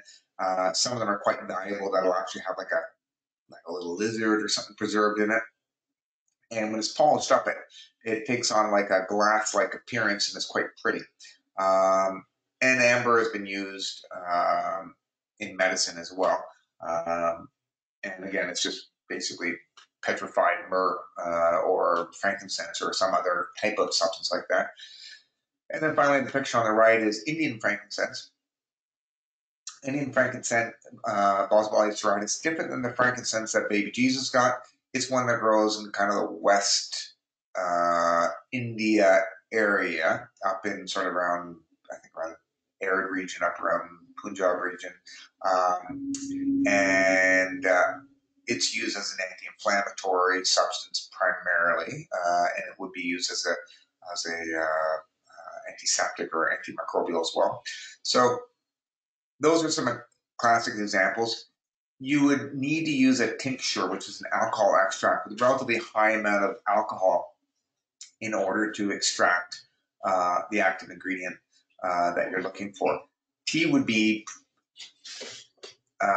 unable to dissolve the active ingredient. If you boil it in water for a long period of time, I assume eventually the resins would kind of break apart, so it wouldn't hold that form, but none of them would go into water. Okay, the gum may go into water, but not the actual resinous substance. Okay, so these would be containing primarily hydrocarbons, and there could be some gum mixed in with these guys as well. Okay. Now, when you have an oleo resin, which a lot of these guys are, and you subject it to steam distillation, you apply heat to it and capture the heat and the steam and then separate the water from the resin. That's how you often will get essential oils, or that's how you can get essential oils. And you can do this with oleo resins, or you can do it to other things. And so when you take something like pine sap and heat it up and you collect the steam that comes off of it, and you separate the aqueous component, which is the water, you get basically turpentine. And so turpentine is a solvent used as a paint thinner, but it's also, some turpentine is often found in herbal preparations, both internally and topically. Small amounts won't kill you, but I think everyone can appreciate, you don't want to drink a glass of turpentine, it just wouldn't be good for you. And so that's what turpentines contain. And they contain what are primarily called monoterpenes and sesquiterpenes. Now, once you've collected the essential oils, the substance that's remaining afterwards is called rosin. Okay? And rosins are going to have heavier compounds. So they're primarily going to be diterpenoids and triterpenoids. We'll discuss, these terms are going to come up again later on. So once you reread the notes on your own, some of this will make more sense. And rosin is a sticky substance obtained from resin that commercially it's available for gymnasts and rock climbers will put it on their hands in a dust form to make their hands stickier. Okay, it's applied to violin bows to make the strings grip more to or the bow strings to grip to the actual violin strings. And so that's just where those terms come from. So appreciate turpentine is primarily made of alpha pinene from pine trees, and you get alpha pinene in lots of herbal products, including things like rosemary that people eat. So small amounts of these things aren't bad for you. Okay, large amounts would be. Now oils. So we talked about resins, and oils can include some, or resins can include some oils. Okay, the first one we're going to talk about are essential oils. So you could call these essential oils, volatile oils, aromatic oils, all the same thing.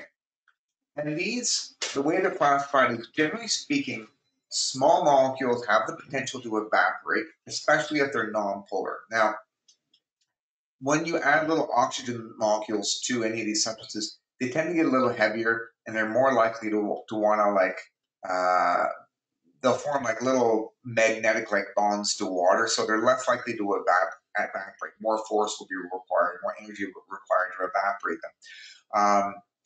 And so most of the essential oils usually have between 0 and 2 oxygens added on to it. Not usually any more than that, I think, okay? And generally speaking, they tend to consist of about 10 to 15 carbons in length. And that seems to be the area where most essential oils are. So menthol, which is from peppermint oil, it has about about 10 carbons in that, okay? 1 oxygen, 10 carbons.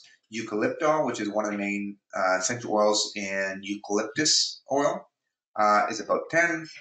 Cinnamon oil contains cinnamaldehyde, which is 10 carbons. Actually, it's 9 carbons, I think.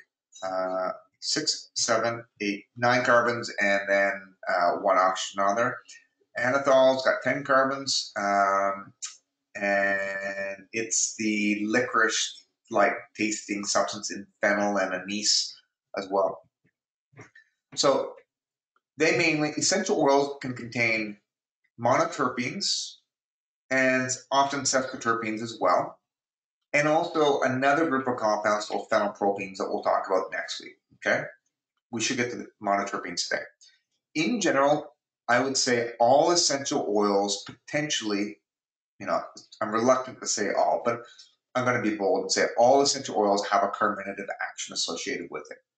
And carminatives are used to relax smooth muscles in the intestinal tract, to aid digestion, to increase circulation to the intestinal tract, and to relax sphincters, the little muscular bands that separate like the small intestine from large intestine, or the esophagus to the stomach. And so the main indication for carminative containing herbs are for aiding in digestion and bloating and gas, okay? Another thing they do is they act as a rubefacient. Ruba means red in Latin. So a rubefacient is a substance that makes the skin red. So when you apply essential oils topically, they tend to cause the capillaries to dilate, and presumably this is also occurring inside when you eat essential oils on some level. And by doing that, you increase circulation to the area. And rubefacients are applied topically in a lot of muscle creams, like the commercially available muscle creams that have that menthol camphor-like smell to it. Okay. And so they're used as a rubefacient or a counter-irritant, as a muscle cream. Many of them have antiseptic properties, so most essential oils disrupt cell membranes and can be used to treat viral and bacterial infections. And many of them are often taken internally or applied topically or inhaled with steam inhalation to help people cough up phlegm as an expectorant. Okay? There are other actions, but those are some big ones. Now, with regards to plant families, there's a number of plant families that are rich in essential oils. And when I hear of a plant, of a herb that belongs to the Apiaceae family, that's another term for Umbelliferae family. That's the carrot family. That's a lot of the culinary seeds you have, like celery, coriander, fennel, anise, caraway, cumin. All those little seeds are rich in essential oils, and they're all used for digestive issues. Some of them have other specific indications, But in general, those culinary spices you can find in your spice store, they're designed to be eaten in herbal medicine to help to aid with digestion. Okay. Another important plant family is the mint family. So this contains things like peppermint, spearmint, thyme, oregano, marjoram, basil, lavender. All those are rich in essential oils and are often used as digestive aids, but they have other indications as well. Some other maybe families you may not have heard of is like the laurel family. Now, what's interesting about the laurel family is most of the plants in this family um, are also very aromatic. So if you take leaves from a cinnamon or camphor tree and you crush them up in your hand and smell it, has that nice, beautiful aromatic smell. So again, more spices come from this, including sassafras and the myrtle family, Myrtaceae family contains clove, eucalyptus, tea tree. Okay, so other members of these families, a lot of the medicinal properties associated with these herbs is related to the essential oils. It can be like cinnamon also has other phytochemicals that exert some therapeutic effects, but the essential oils are definitely going to be a component of it. Okay, and appreciate if you take, for example, clove, the spice. If you eat 5 grams of clove, the spice, the whole plant, it's going to be pretty intense, but you probably won't die from it. If you take 5 grams of clove, or 5 mils of clove, the essential oil, it's dangerous. It can cause death in people. And so essential oils are very concentrated, and you don't need to use as much of the essential oil as a tea. So you might drink a cup of peppermint tea, but you would never drink a cup of peppermint essential oil, right? Because you'd be literally drinking turpentine, you know, well, almost literally. I mean, it's turpentine like, it's a little bit different. So remember, because we're not really designed to be consuming large amount of non-polar compounds, it's going to disrupt our cell membranes. Small amounts will have a slightly irritating effect, and then high amounts will just literally burn everything. Okay, so not to mention with some of these herbs, not only does just the essential oil irritating, but they can have a specific structure that's metabolized by the liver that can have toxic effects to the liver and kidney as well. So Ben's asking, does grinding the seeds changes efficacy? Anytime you take a whole thing and you grind it up, you're going to make it more, you're going to be increasing the surface area, which releases those compounds at a greater speed. And so eating the seeds whole, you may not get all of the essential oils being released versus grinding it up and taking it in a powder form. Also, if you're storing, let's say, spices in your cabinet, if you had a powder, those volatile oils are more likely to release from a powder than if it's in a whole seed. And another thing I'll mention is that essential oils, the boiling point is usually around 300 and some degrees Celsius. It varies depending on how big they are and how many oxygens and a few other things. So, even though your house may only be at 30 degrees, these things slowly evaporate over time. They'll last for quite a while, but they do evaporate at room temperature. Depends on the humidity and pressure and all these other factors, but they are slowly being released into the environment, and that's why when you cook with them, you can smell them, and that's what if you make a cup of peppermint tea, you can smell the peppermint. If you boil the peppermint on your stove for 2 hours, the peppermint tea, eventually all the volatile components will evaporate off, and the house smells nice, but the tea itself will probably taste bitter and void of that nice aromatic oil. Okay.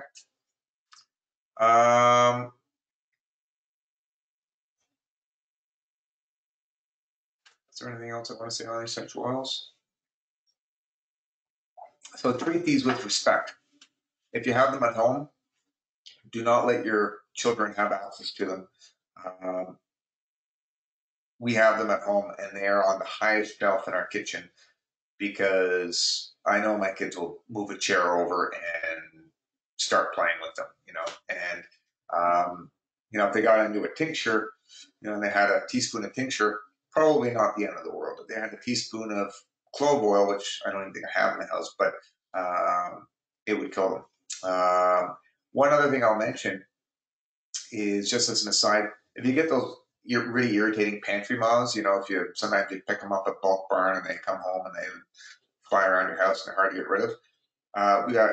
We haven't had any for a while, but we just got a bunch. And what my wife does, or did, I guess I did it too, but she did it most recently, is we just take some kind of cloth and just saturate it with, well, maybe add a half a teaspoon of essential oils to it, or a quarter teaspoon. I don't know how many she put on it, and then place it in the pantry. And moths don't like the smell of essential oils, and that's why in the old days cedar chests were used to preserve valuable clothing, because the essential oils of the cedar would repel and discourage moths from going in there. And so if you just add a whole bunch of essential oils to your cupboard where you keep your grains and other things that the moths like, it'll just bug them and they'll fly out. So we did this, and then there was a couple of days where a few of the moths, we saw them come out after we did that, because we're basically flushing them out. Flushing or flushing? Flushing. Kill those guys, and now it seems like things are good. So it's a good way to, if you got pantry moths, just get some essential oils in there and make your house smell really nice. You use cinnamon or whatever. It's a very pleasant smell. Are infusing essential oils safe for kids? It's all dose dependent. Everything's safe within, a few some drops in their bedrooms, totally is safe.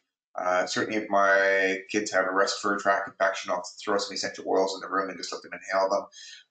Sometimes I'll throw a few squirts of lavender in the rooms just to help them fall asleep, more for my sake than for theirs.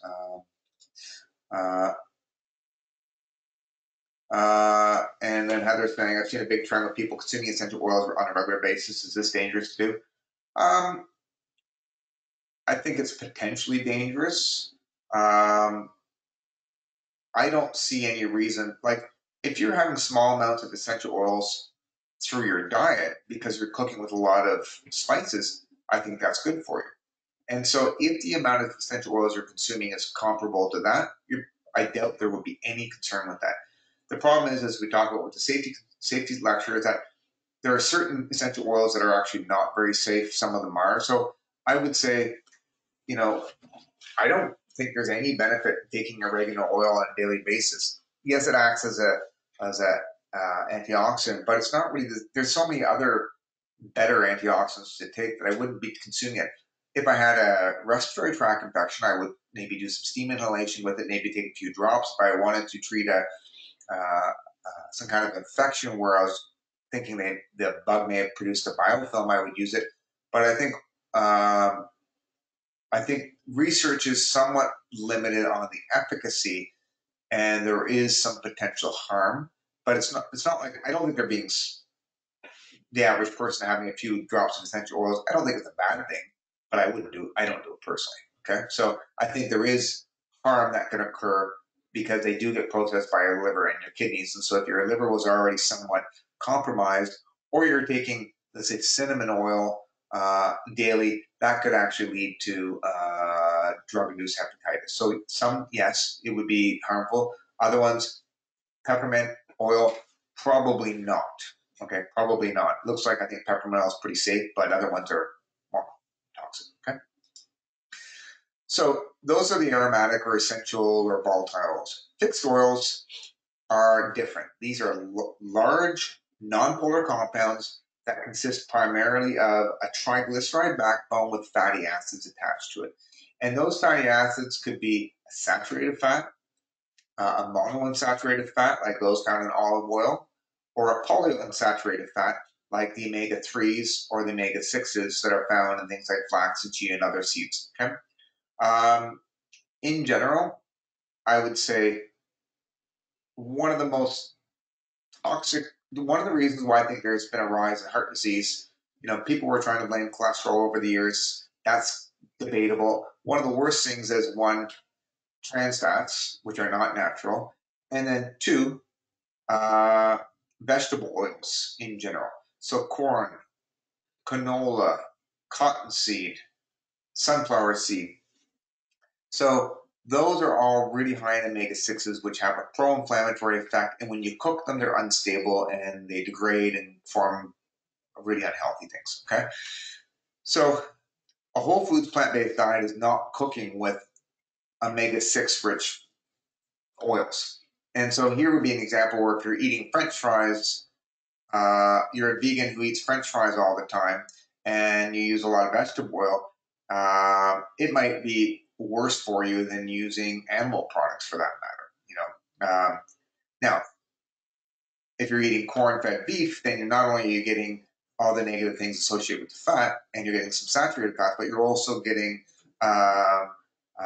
corn-fed beef. You're eating that. You're not just getting the protein that's different than animal vegetable protein, but you're also getting omega-6s in the fats, because basically the bio-6s that are fed to, or the omega-6s that are fed to the cow are basically going to end up in the fat, making their fat all marbled and which is desirable from a taste, but bad from a health standpoint.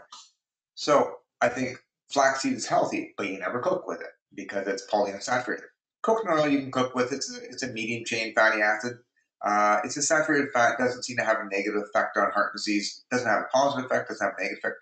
Castor oil, you don't want to cook with that. That stuff will give you diarrhea. It's a great laxative, but I don't tend to use it. Olive oil tends to be the main cooking oil that I use. That and avocado oil. Almond oil, I don't really use a lot of. I eat almonds and walnuts. So some nuts and seeds, like sunflower seeds, may be good for you, but not eating a lot of the oil. The oil would be bad for you. Okay, and that's more going to be hopefully be covering nutrition for you guys. The take home here is fixed oils. We use them in herbal medicine. Castor oil would be the one herb that is not used in nutrition at all, exclusive for herbal medicine. And then olive oil, coconut oil, flaxseed oil, those could be used in talked about nutrition and also talked about herbal medicine because there's an overlap there. Okay. Now wax. So wax is an interesting substance. Wax is kind of like a fat, but it's not. So what it basically has is you don't have that glycerol backbone. Okay, and the glycerol backbone has 3 carbons and 3 OHs. What you have is you basically have a long hydrocarbon chain with an OH group attached to it. So it's a super, super long alcohol, essentially. So ethanol is like 2 carbons and an OH group. These waxes will have much longer. It could be, 12 or 18 carbons in length with an OH. And then that OH attaches to a fatty acid, whatever length that is. So you get these long carbon chains that are not broken down in the intestinal tract. So they don't really have a lot of nutritive effects. And animals and plants and even insects produce this. The main reason why animals produce waxes is they make things water resistant, help to repel water, and that's good because they tend to be a little bit sticky. So we make earwax to keep our ears kind of protected from water. Sheep, so if you've ever seen wool, unprocessed wool, it has a certain waxy consistency to it, and that's the lanolin. And the reason why the sheep do it is it gives them like a nice water repellent sweater or rain jacket.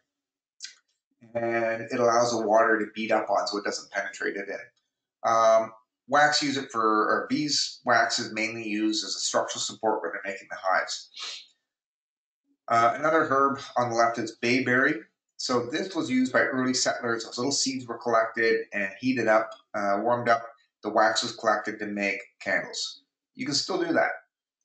Far more expensive than using beeswax or synthetic wax, but it can be done. So, but it will cost you like $10 a candle if you did it with bayberry compared to like 10 cents for one made from synthetic or beeswax. Okay. So there are a few herbs. Medicinally, I don't know if there's a lot of benefits. Historically, they used to use low-fat products. They would use wax to give it a fatty-like taste and consistency to it because it would kind of mimic fat in the way when you're eating it, but you don't absorb it, so it just basically passes through the intestinal tract and has no caloric effects, and then can cause like fatty stools, which is called steatorrhea. So fat is steatorrhea is to go, diarrhea, steatorrhea. Okay. So here's some fatty acids. On the left, we've got acetic acid, butyric acid, lauric acid, linoleic acid, and then you've got, when you stick one of those onto an ester or an alcohol, you get this ester bond. That's basically the wax. Okay. So not really super important, but these are worth knowing the difference between a wax and a fatty acid and a fat. So another thing we'll talk about is latex. So latex is interesting because it's kind of like the mayonnaise of the plant kingdom.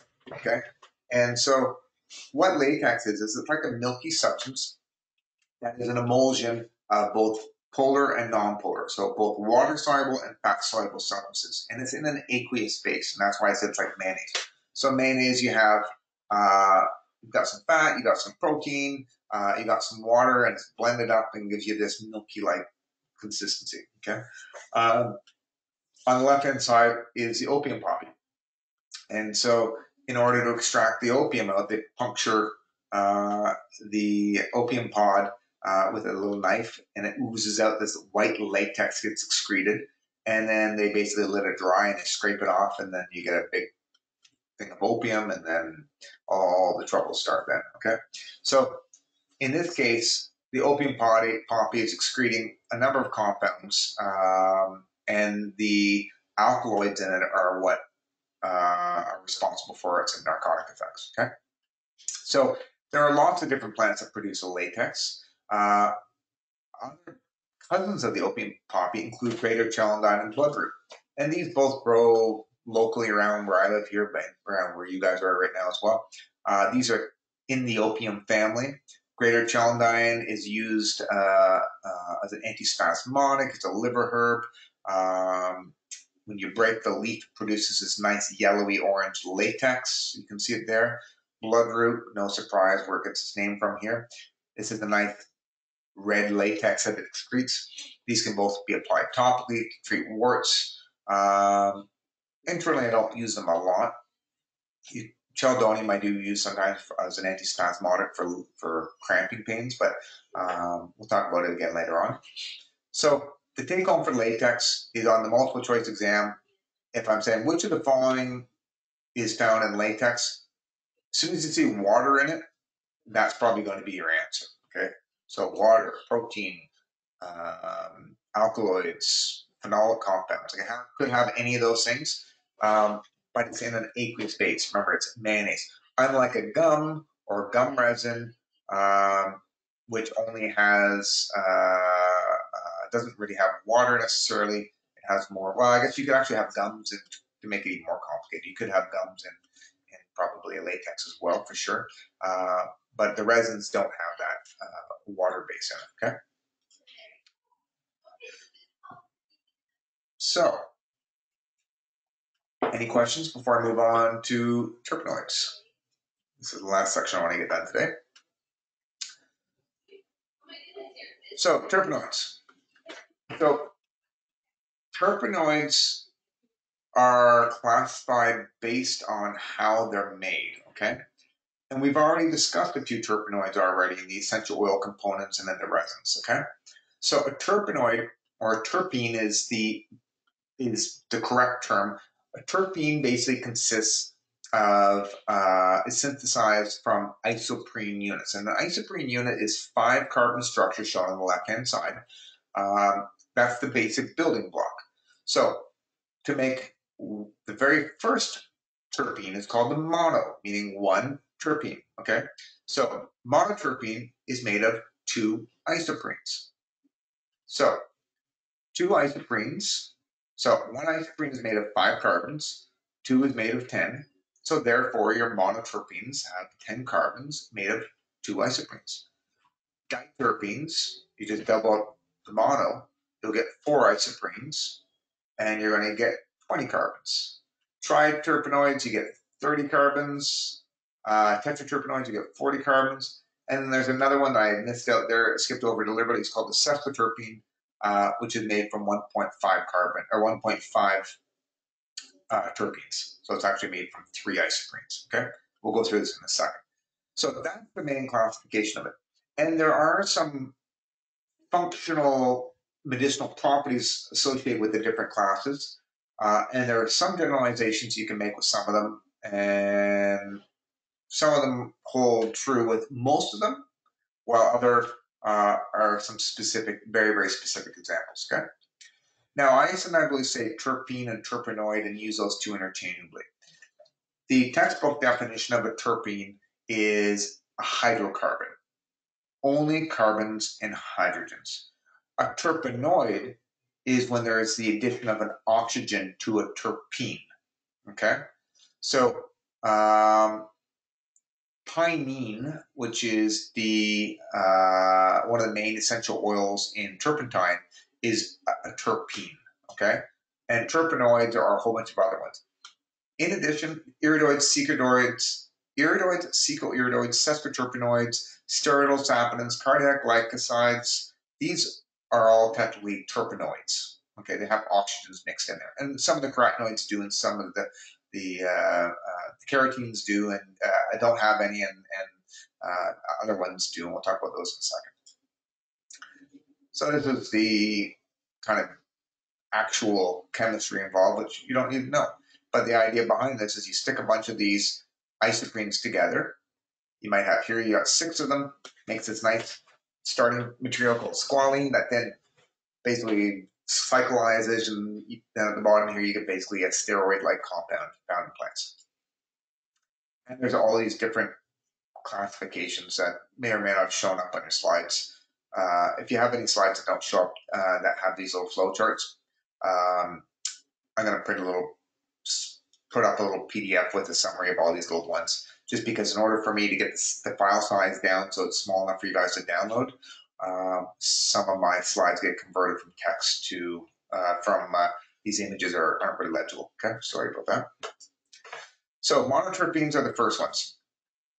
Here's the basic thing: to get the mono, you need to use 2 isoprenes. So here's your alpha pinene. This is your very first terpene we're going to talk about. There's no oxygens, therefore it's a terpene, not a terpenoid.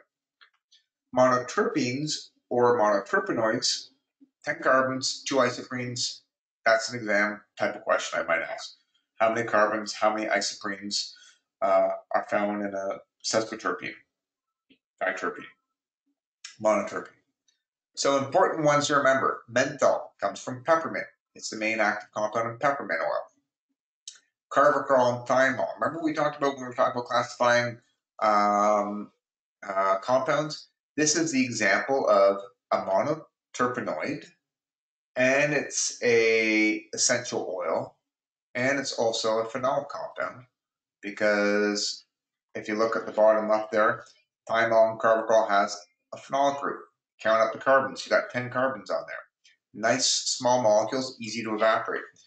Camphor is in a lot of sports creams like Tiger Balm and A535. Eucalyptol is in eucalyptus oil, also on some of the cough drops will contain peppermint oil like menthol, eucalyptol. Terp4-ol is the main constituent in tea tree oil that acts as an antiseptic. It's also found in juniper oil, so when you're drinking gin, you are getting small amounts of that into you as well. So again, remember, when you're drinking peppermint tea or you're having some Italian food, or having a gin and tonic or whatever you may be doing, you are consuming essential oils. Relatively small amount, but they are in there. As I mentioned earlier, when we talked about the essential oils, the aromatic oils, they have an antimicrobial effect.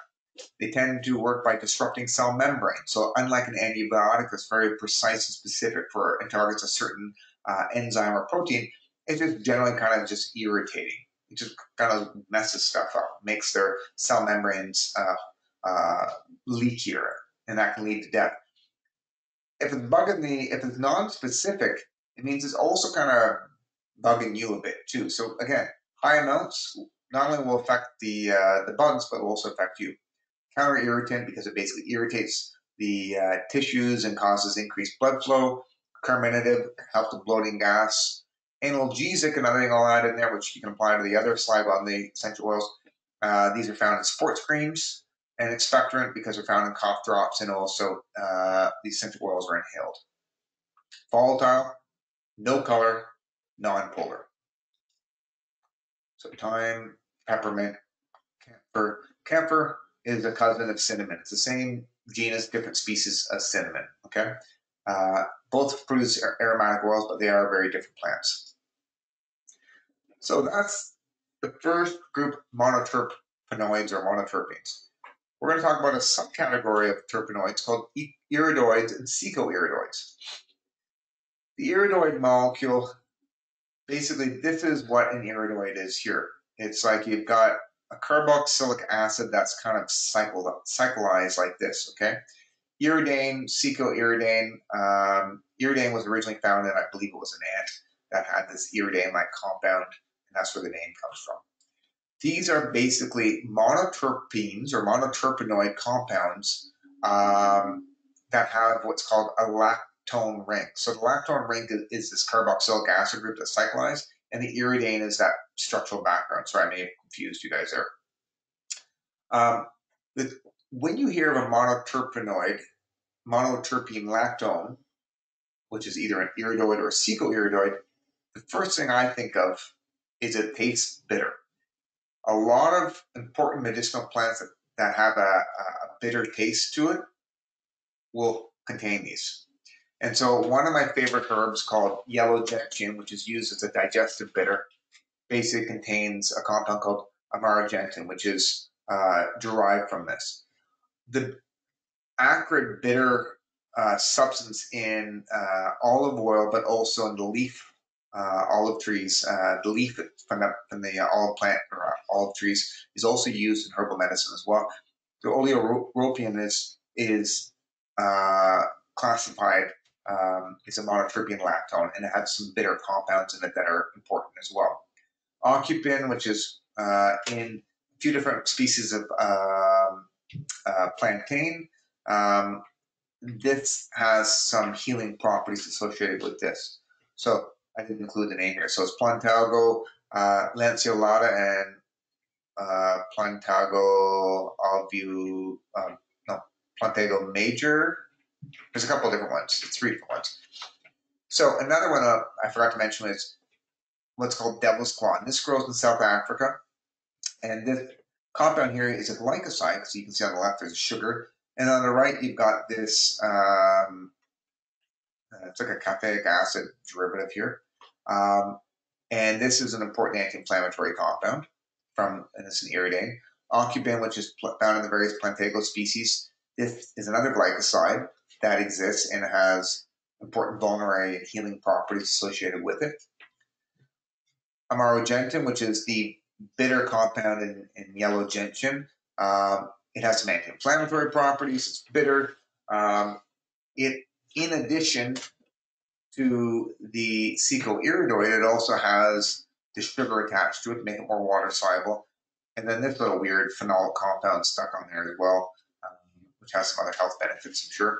So when you consume it, I don't know, this probably dissociates to some degree in your gut as well, just because the acid will cleave off some of these compounds.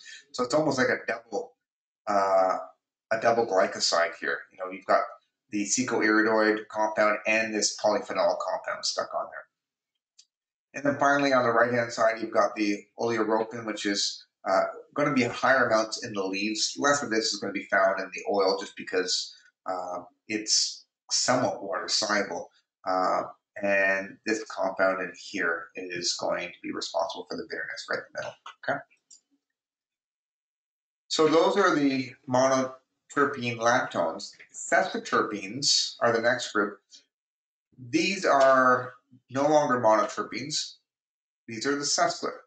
So they're made of not 2 isoprenes, but they're made of 3. So sesqua in Latin or Greek or whatever language it's from means 1.5 or 1.5.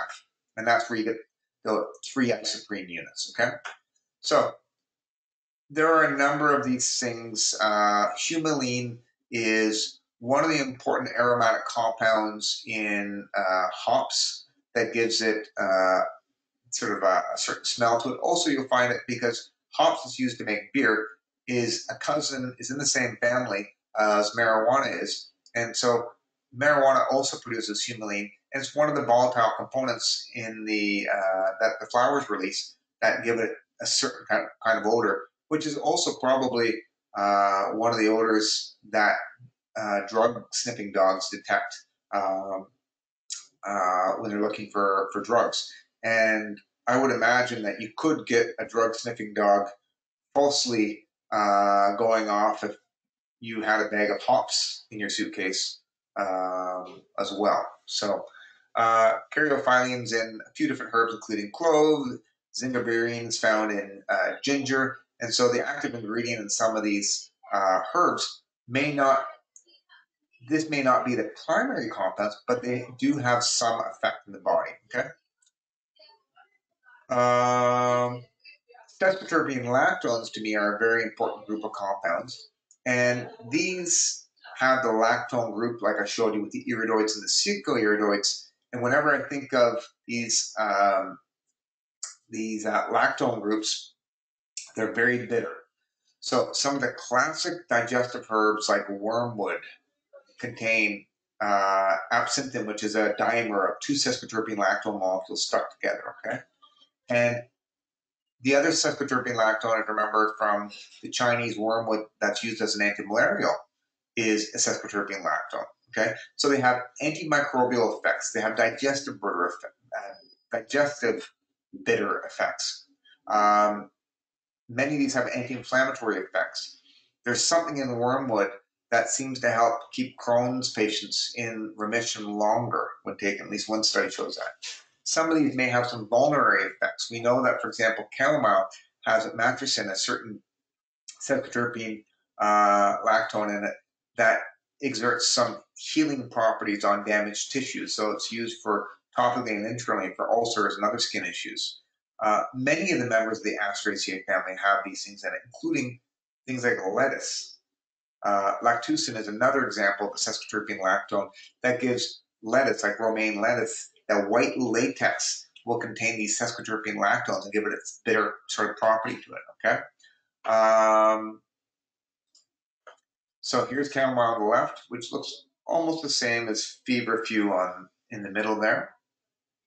These both have various sesquiterpene lactones. Chamomile is mainly for digestion, feverfew is for inflammation, for fevers, obviously, and also for migraines. And then lactucin, which is shown on the right, is in chicory, and that's the same compound you can find eating lettuce as well. Okay, so these all act as the chicory is a good digestive bitter used for gallstones, supports your liver. So they all have a bitter taste associated with these things. The next group I'm going to talk about are diterpenes. So diterpenes made from 4 isoprenes, 20 carbons. Now, these are a little harder to make generalizations about. Some of these have some interesting neurological effects. So marijuana, the active ingredient, one of the active ingredients is THC, and it's basically a diterpene. When I was in university, I was working for Merck, one of the big drug companies, and my project, I didn't choose it, but my project was actually making cannabinoid analogs, which is kind of fun. And just as an aside, one night I was rushing to get out the door on a Friday afternoon, and I added substance A and then substance B, but I was supposed to do substance B and then substance A. And what was funny is I had a reaction take place, and to make a long story short, I found like a shortcut on how to make it, mainly because I was in a hurry and I made a mistake. And I ended up getting a couple of publications out of it. So most brilliant discoveries are usually made by people doing stupid things, and I did one of those. So kind of a fun little story. So as again, these resins are going to be fat soluble, and that's one of the reasons why, for example, marijuana is not really easy to extract in tea form. One of the ways that people will extract it is they'll use butter as a solvent to dissolve the THC and the other fat-soluble compounds that exert the medicinal effects, and then you can cook with the butter. So you do a simple extraction using butter to get it, and then you can make your cookies or whatever and keep it out of reach of your children, okay? Stevia is a natural artificial sweetener. I think it's probably better than a lot of them. So it interacts with your taste buds and exerts some effects. I think it's certainly safer than any other artificial sweetener. I do think taking artificial sweeteners still fools your body. It may not be great for you to have too much of, but stevia seems okay. Salvinorin A is a compound that's found in what's called Salvia divinorum. It's diviner's sage, and it's a plant used in a certain region of Mexico by shamans. Unlike a lot of the other hallucinogens like ayahuasca, magic mushrooms, LSD, even peyote, it doesn't interact with serotonin receptors. It actually interacts with a certain opioid receptor that has no analgesic properties to it, but causes weird hallucinations. And that's one of the reasons why people take a lot of opiates for a long period of time start kind of acting a little bit funny, because opium is a hallucinogen in high amounts as chronically, but this substance, I don't know if for a while it's commercially available. Like you could buy it at those marijuana stores or head shops and things like that, and kids were basically smoking it, and people watch YouTubes of kids freaking out, and it gives you a very high, short little duration where you hallucinate, but not really designed. That's not how shamans took it originally, and from what I've heard, no one really, very few people enjoy the experience and choose to repeat it. And I had one patient who got some for his birthday once and did it for a week straight, and it only lasts for 10 or 15 minutes, but it's kind of pretty wacky. And he ended up getting committed to like a mental institute because it made it a little bit crazy. So not a good thing to do. I don't recommend that. And then the compound at the bottom is found in vitex and some other herbs, and it may have some hormonal regulating effects through dopamine receptors. I'm going to finish these slides. If you got to go, you got to go, okay? Triterpenoids, these guys, 30 carbons. There's a few different ways that these triterpenoids or triterpenes may exist. It can be a 5-membered ring or a 4-membered ring. One of these 4-membered rings has a steroid-like backbone, so no surprise that it can interact with steroid hormones in your body. Now, to start off, one triterpene, which is found in a lot of herbs and spices, is ursolic acid. And I think this is a really interesting compound that has might have some positive effects on the cardiovascular system, seem to have some anti-cancer effects, may have antiviral effects, lots of great things. And you can get it by eating fruits and vegetables and spices that contain it. So berries will have some, apples will, and various herbs, including rosemary, will have that. Rosemary has this compound, essential oils, and and some other compounds as well. I'm a big fan of rosemary. I take a little bit every day when I can. The other thing is a group of compounds called terpenoid glycosides. So saponins are basically, what they are is they form soap when you add them to water and shake them up. And you've got a water-soluble component, and then you have a fat-soluble component. And the advantage of that is this is a way that certain herbs are able to be therapeutically extracted using an aqueous solvent like water. Because normally, a triterpenoid is not water soluble at all. And it would be like things found in resins where you can't dissolve in water. But for example, glycyrrhizin, which is found in licorice, has both the sugar molecules and the fat molecules, making it a really good water soluble thing that can form soap. The other advantage of that is when you have a saponin like found in licorice, licorice in Chinese medicine is found in a lot of Chinese formulas, and they say that licorice helps the other herbs enter the meridians. That's kind of what they say. And I don't really know what they mean by that, but what I think chemically they mean by that is licorice may act as a soap to dissolve other fat-soluble components that might otherwise not dissolve in water. And so certain herbs like licorice will have it in it. Some of the ginsengs will also have it in it. In general, a lot of them have anti-inflammatory effects, anti-cancer effects, antiviral effects. They're water soluble, unlike a lot of the terpenoids are, and they're non-volatile because they're huge compounds. So under hydrolysis, because again, glycyrrhizin is a glycoside with a lot of acid, with certain enzyme reactions, a lot of heat, those sugar molecules can be released, can be removed, causing the release of glycyrrhetinic acid. And that compound has some good therapeutic effects, but it can also elevate blood pressure. So one of the problems with licorice, if you eat too many licorice candies that have real licorice in it, there are case reports of people getting what's called pseudo-aldosteronism, which is the glycyrrhetinic acid inhibits the breakdown of cortisol to cortisone, and cortisol mimics aldosterone in its effects in the body to some degree, causing water retention because it causes sodium retention, and as a result, elevates blood pressure.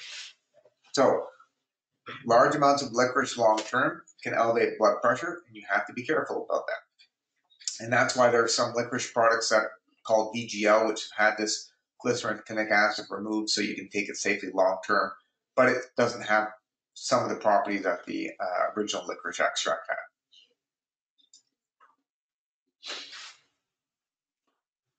Okay, I gotta go over, sorry guys, just so I can complete this. Triterpenoids. So steroidal saponins. Steroidal saponins are steroid-like compounds with sugars attached. And there are a number of these that are really clinically important. Astragoside, ginsenosides, erythrosides all contain that triterpenoid background that looks like a steroid. And appreciate stress messes up everything in your body because it competes with steroid hormones in your body. Cortisol suppresses immune function, reproduction, can do all sorts of bad things. A lot of the herbs that contain steroidal saponins are used to combat stress. They're called adaptogens. They help the body cope with stress. And so they have anti-inflammatory effects because it can modulate some of the places where cortisol target. If cortisol is too high or too low, it can bring it up or down depending, just like phytoestrogens can stimulate or block estrogen receptors.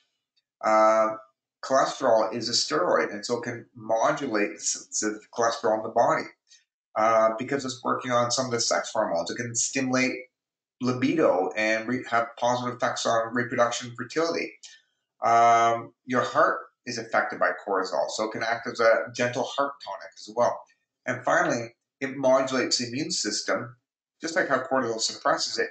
It can block the suppressive effect of cortisol in the body and have a modulating effect. And a lot of these adaptogens are used to boost the immune system, increase white blood cell count, have an indirect antiviral effect. So I take adaptogens every day, especially because I'm sleep deprived, having a 3-year-old and a 1-year-old. And so these kind of help to make my energy more balanced throughout the day. It balances my blood sugar, helps reduce the risk of getting infections, improves your moods, make you feel better, and they may promote longevity. Adaptogenic herbs like ginseng, Siberian ginseng, astragalus may help prevent the shortening of telomeres, and there's some studies that support that. And when we're under stress, we age quicker for some reason. And so we know that these adaptogens appear to slow down the shortening of telomeres. That's one of the reasons, for example, reishi mushroom, which also contains triterpenoids, steroidal saponins, is called the mushroom of immortality. So these are all used in Asian medicine to promote longevity, overall health, and they're called panaceas, cure-all. Now, one other interesting steroid, now this is not a steroid of glycoside, it's just a phytosteroid, is ecdysteroid. And I always wondered why Popeye, he was always, when I was watching Popeye cartoons as a kid, he was eating spinach to get strong. He was never eating whey protein powder. He was never, eating lots of meat. He was eating spinach. And what's interesting is, one, spinach has two things that can help for weightlifters. One, it contains high amounts of nitrates, like a lot of leafy green vegetables do, which has a vasodilating effect. And we know that leafy greens improve athletic performance. So that's one thing. The second thing is it contains this steroid-like compound that there are several reports of it acting as an anabolic substance and enhances performance and helps build muscle. And so it appears to mediate somehow through one of the estrogen receptor binding. I don't know exactly what it does. So I don't know a lot about the research. I'm sure the supplement industry will want to concentrate this and promote it as, or maybe exploit it would be a better word, as a substance to help build muscle mass. My concern with that is that when you eat it in spinach, I'm 100% certain it's good for you. However, if you take high amounts of it in isolation, it may become more like supplementing with another anabolic compound and cause problems, more problem than good. But who knows? Research is limited, but we have to be careful about taking high amounts of these things. So eat your spinach, but maybe avoid the supplements of these now until it's established as safe. Triterpenoids, steroidosapinins is another group called cardiac glycosides. So remember when we talked about digoxin? It's one of the first medicines used for congestive heart failure, where it acts as a positive ionotropic, which increases the force of contractions of the heart, and negative chronotropic, which means it slows down the heart rate, and that makes the heart pump more effectively to prevent, to allow for the proper return of blood to the heart. Okay. Now, the structure of this, it has a steroid backbone to it. And what's interesting in herbal medicine, so this is a very strong drug that you can die if you don't take it properly. And it works on the heart, and you can overdose and stuff like that, which is scary. What's interesting is the adaptogens have a similar structure to it, and they're very safe. And what's I found really interesting, some of the herbs like astragalus and ginseng, they're actually used to improve, to help with edema, where there's like swelling in the ankles, and they act as a diuretic, and they also can help improve heart rate and stuff. So they may be gentle cardiac glycosides in many ways that are very, very safe. So maybe for early congestive heart failure, they may be appropriate to be used. And when you look at the Chinese sort of diagnosis, and they kind of match some of that. So anyway, just an interesting little side note. But the cardiac glycosides, I would say foxglove contains digoxin, and that's the classic one. Whether or not I may be the only one who thinks that adaptogens have some cardiac glycoside-like properties. So, last slide, I promise, and then we're ending it. Tetraterpenoids. You probably haven't heard of tetraterpenoids or tetraterpenes before today, but I'm sure all of you have heard of carotenoids. So, these are 40 carbons, so they're made from 8 isoprenes, fat soluble, and they're colored. So these are the first group where we really see some color, yellow, orange, and red. And the reason for that is because they're long, long hydrocarbons with these conjugated double bonds that absorb and reflect light in the visible spectrum, okay? The two main classes are carotenes, which are the tetraterpenes, and xanthophylls, which are tetraterpenoids. So one has oxygens, one don't. So these are all important antioxidants in your body, and they work as part of the team of other antioxidants. So supplementing with beta carotene is not the same as eating a diet rich in carotenoids, because not only is there beta carotene, but there are lots of other carotenoids and phenolic compounds and vitamin C and vitamin E that all work together as a team to sequester those antioxidants. So these are important, but you have to do them with other ones. Some of them have anti-inflammatory properties. Many of them have anti-cancer properties, help protect against skin cancer, prostate cancer. Some of them also have an anti-diabetic effect through interacting with various cell receptors to do things that I don't really understand what they do, but they do stuff. Beta-carotene acts as a provitamin A, so it's used by the body to make vitamin A. And then finally, they're also a macular pigment, and so people who get macular degeneration and damage to the eye are often recommended as supplement, or in addition, also eat more vegetables that contain these to prevent macular degeneration. Okay. Now, the carotenoids or the tetraterpenoids, these little OH groups interact with water, so they're likely to sort of um, bridge the cell membranes like this. The lycopenes, they're fat soluble, they're going to go in between. So those are two examples. The carotenes are going to be the beta carotene, lycopene. Those are the two you've heard of. The orange color in carrots, the red color in tomatoes. These contain no oxygens. They're important for all sorts of different things. You get them in pumpkin and carrots and squash. The red color in tomatoes you also can get in watermelon, grapefruit, and this other fruit from Thailand, I think called gak. Sounds like a Klingon fruit. And then your xanthophylls include lutein and zeaxanthin, which are found in high amounts in kale, spinach, avocado, also some herbs like calendula. The flower will have that color in it. Capsanthin, which is found in bell peppers and cayenne peppers, that nice red color. Cryptoxanthin, also found in red peppers, pumpkins, papaya. And then astaxanthin, which is the nice, beautiful color in salmon that makes it red. And if you eat farm salmon, the diet that they feed the farm salmon is void of the fish and the krill and whatever else the salmon eating that are responsible for making the astaxanthin. So they actually have to supplement it with astaxanthin so it retains some of the color. So if you look at wild sockeye salmon, this nice rich red color. Farm salmon is pretty pale and awful looking. Also, chances are they don't feed it the omega-3 rich foods. They feed it probably corn and stuff. So don't eat farm salmon if you're going to eat it. You got to eat wild, assuming there's some wild salmon still left on the planet in the next decade. But anyways. Another interesting plant is called achiote, which is sometimes referred to as lipstick plant. It produces this beautiful red pigment. That's I'm down in the Amazon there. That's Teddy, one of the guys I've done ayahuasca with. That's the substance that's used as part of the face paint by the indigenous people in the Amazon.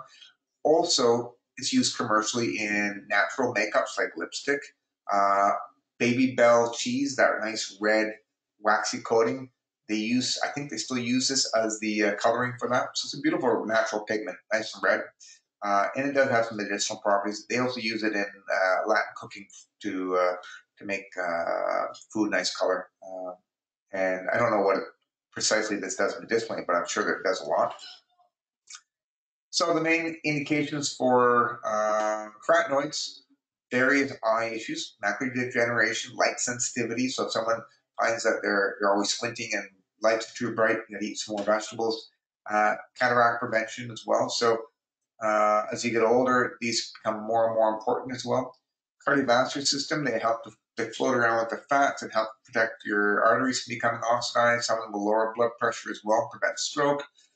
Skin, they do two things. They deposit in your skin, giving your skin a nice orangey tinge to it. In the presence of them, they can help to absorb some of the free radicals that can cause damage to the skin. And they also make you more attractive. I'll show you a picture of that in a second. Finally, with cancer, a number of these interact with various receptors on cells to help with skin cancer, as I mentioned, but also prostate cancer. In particular, lycopene does that. And then, as I mentioned earlier, some anti-diabetic properties through some mechanism I don't know anything about. Lots of great things. But you want to eat these. Don't take a supplement, eat them. And this is a fun little study. What they found is they took someone's face and they used Photoshop to change the hue. So they made it look like a carotenoid-rich diet, or someone who's tanning, or someone who's just white. And then they got people to rate the attractiveness of it. And basically eating vegetables makes you sexier than suntanning, which is the conclusion for this. And there's a couple studies they did this for. So not only does it protect your skin from aging, it gives it a nice hue color and also prevents skin cancer. So the take home is eat your vegetables, okay?